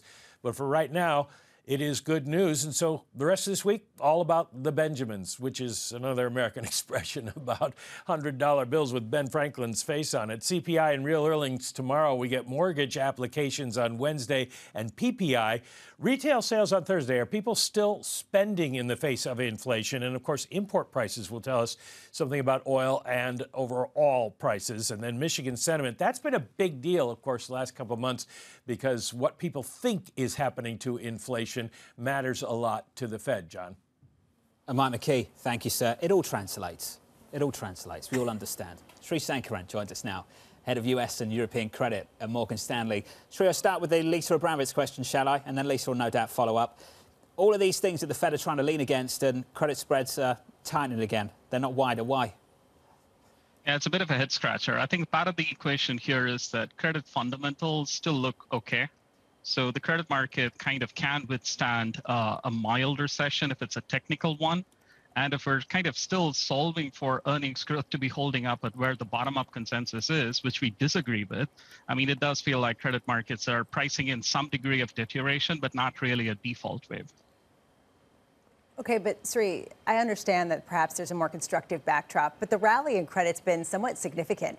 It's been pretty impressive considering that people still see recession risk looming large and that people still see the concern with the lockdowns in China. And it's even come with more borrowing, even in the high yield debt market. Do you think that perhaps people are a little over their skis in their enthusiasm for the instruments?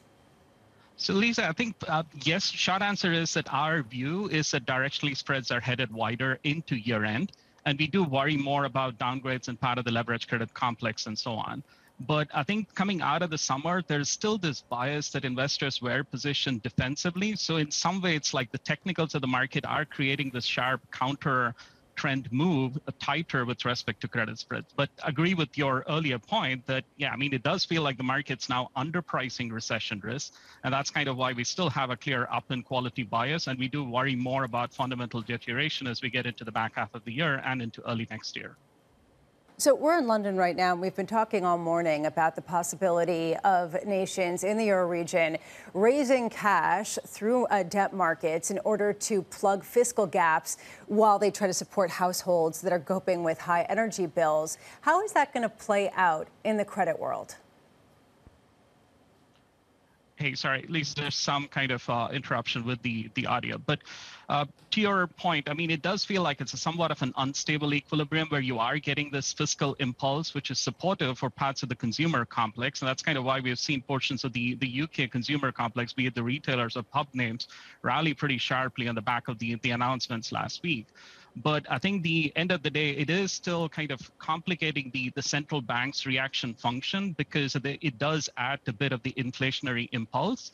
And I mean, by and large, these fiscal transfers are not a free lunch, and therefore you should see that reflected partly in the peripheral spread widening.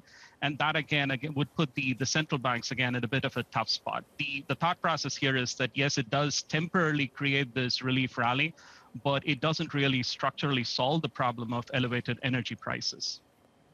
Hey, Sri, sorry for the technical problem there. We're going to have to let you go, and hopefully we can catch up again soon. Sri Sankaran there of Morgan Stanley on credit. It's a head-scratcher for him. It's a head-scratcher for others, but risk is rallying again, going into the Federal Reserve decision next week and going into a CPI print tomorrow morning. Here's a headline for you, Bramo, from the New York Times. Goldman preparing for layoffs as deal-making slows, and perhaps that's not a surprise to some people. These are some divisions that were really beefed up coming up out of the pandemic because we had so much activity.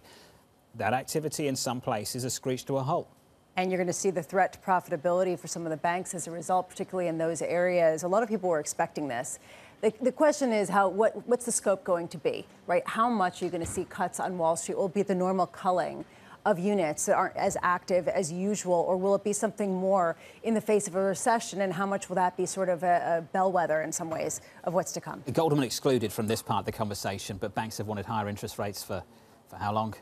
Particularly in Europe too. I mean, can you imagine, Lisa, you've got the European banks, they've wanted higher interest rates, get away from negative interest rates. They've been asking for that for about 10 years since it started back in 2014. They get them, and we've got to go from one crisis to another.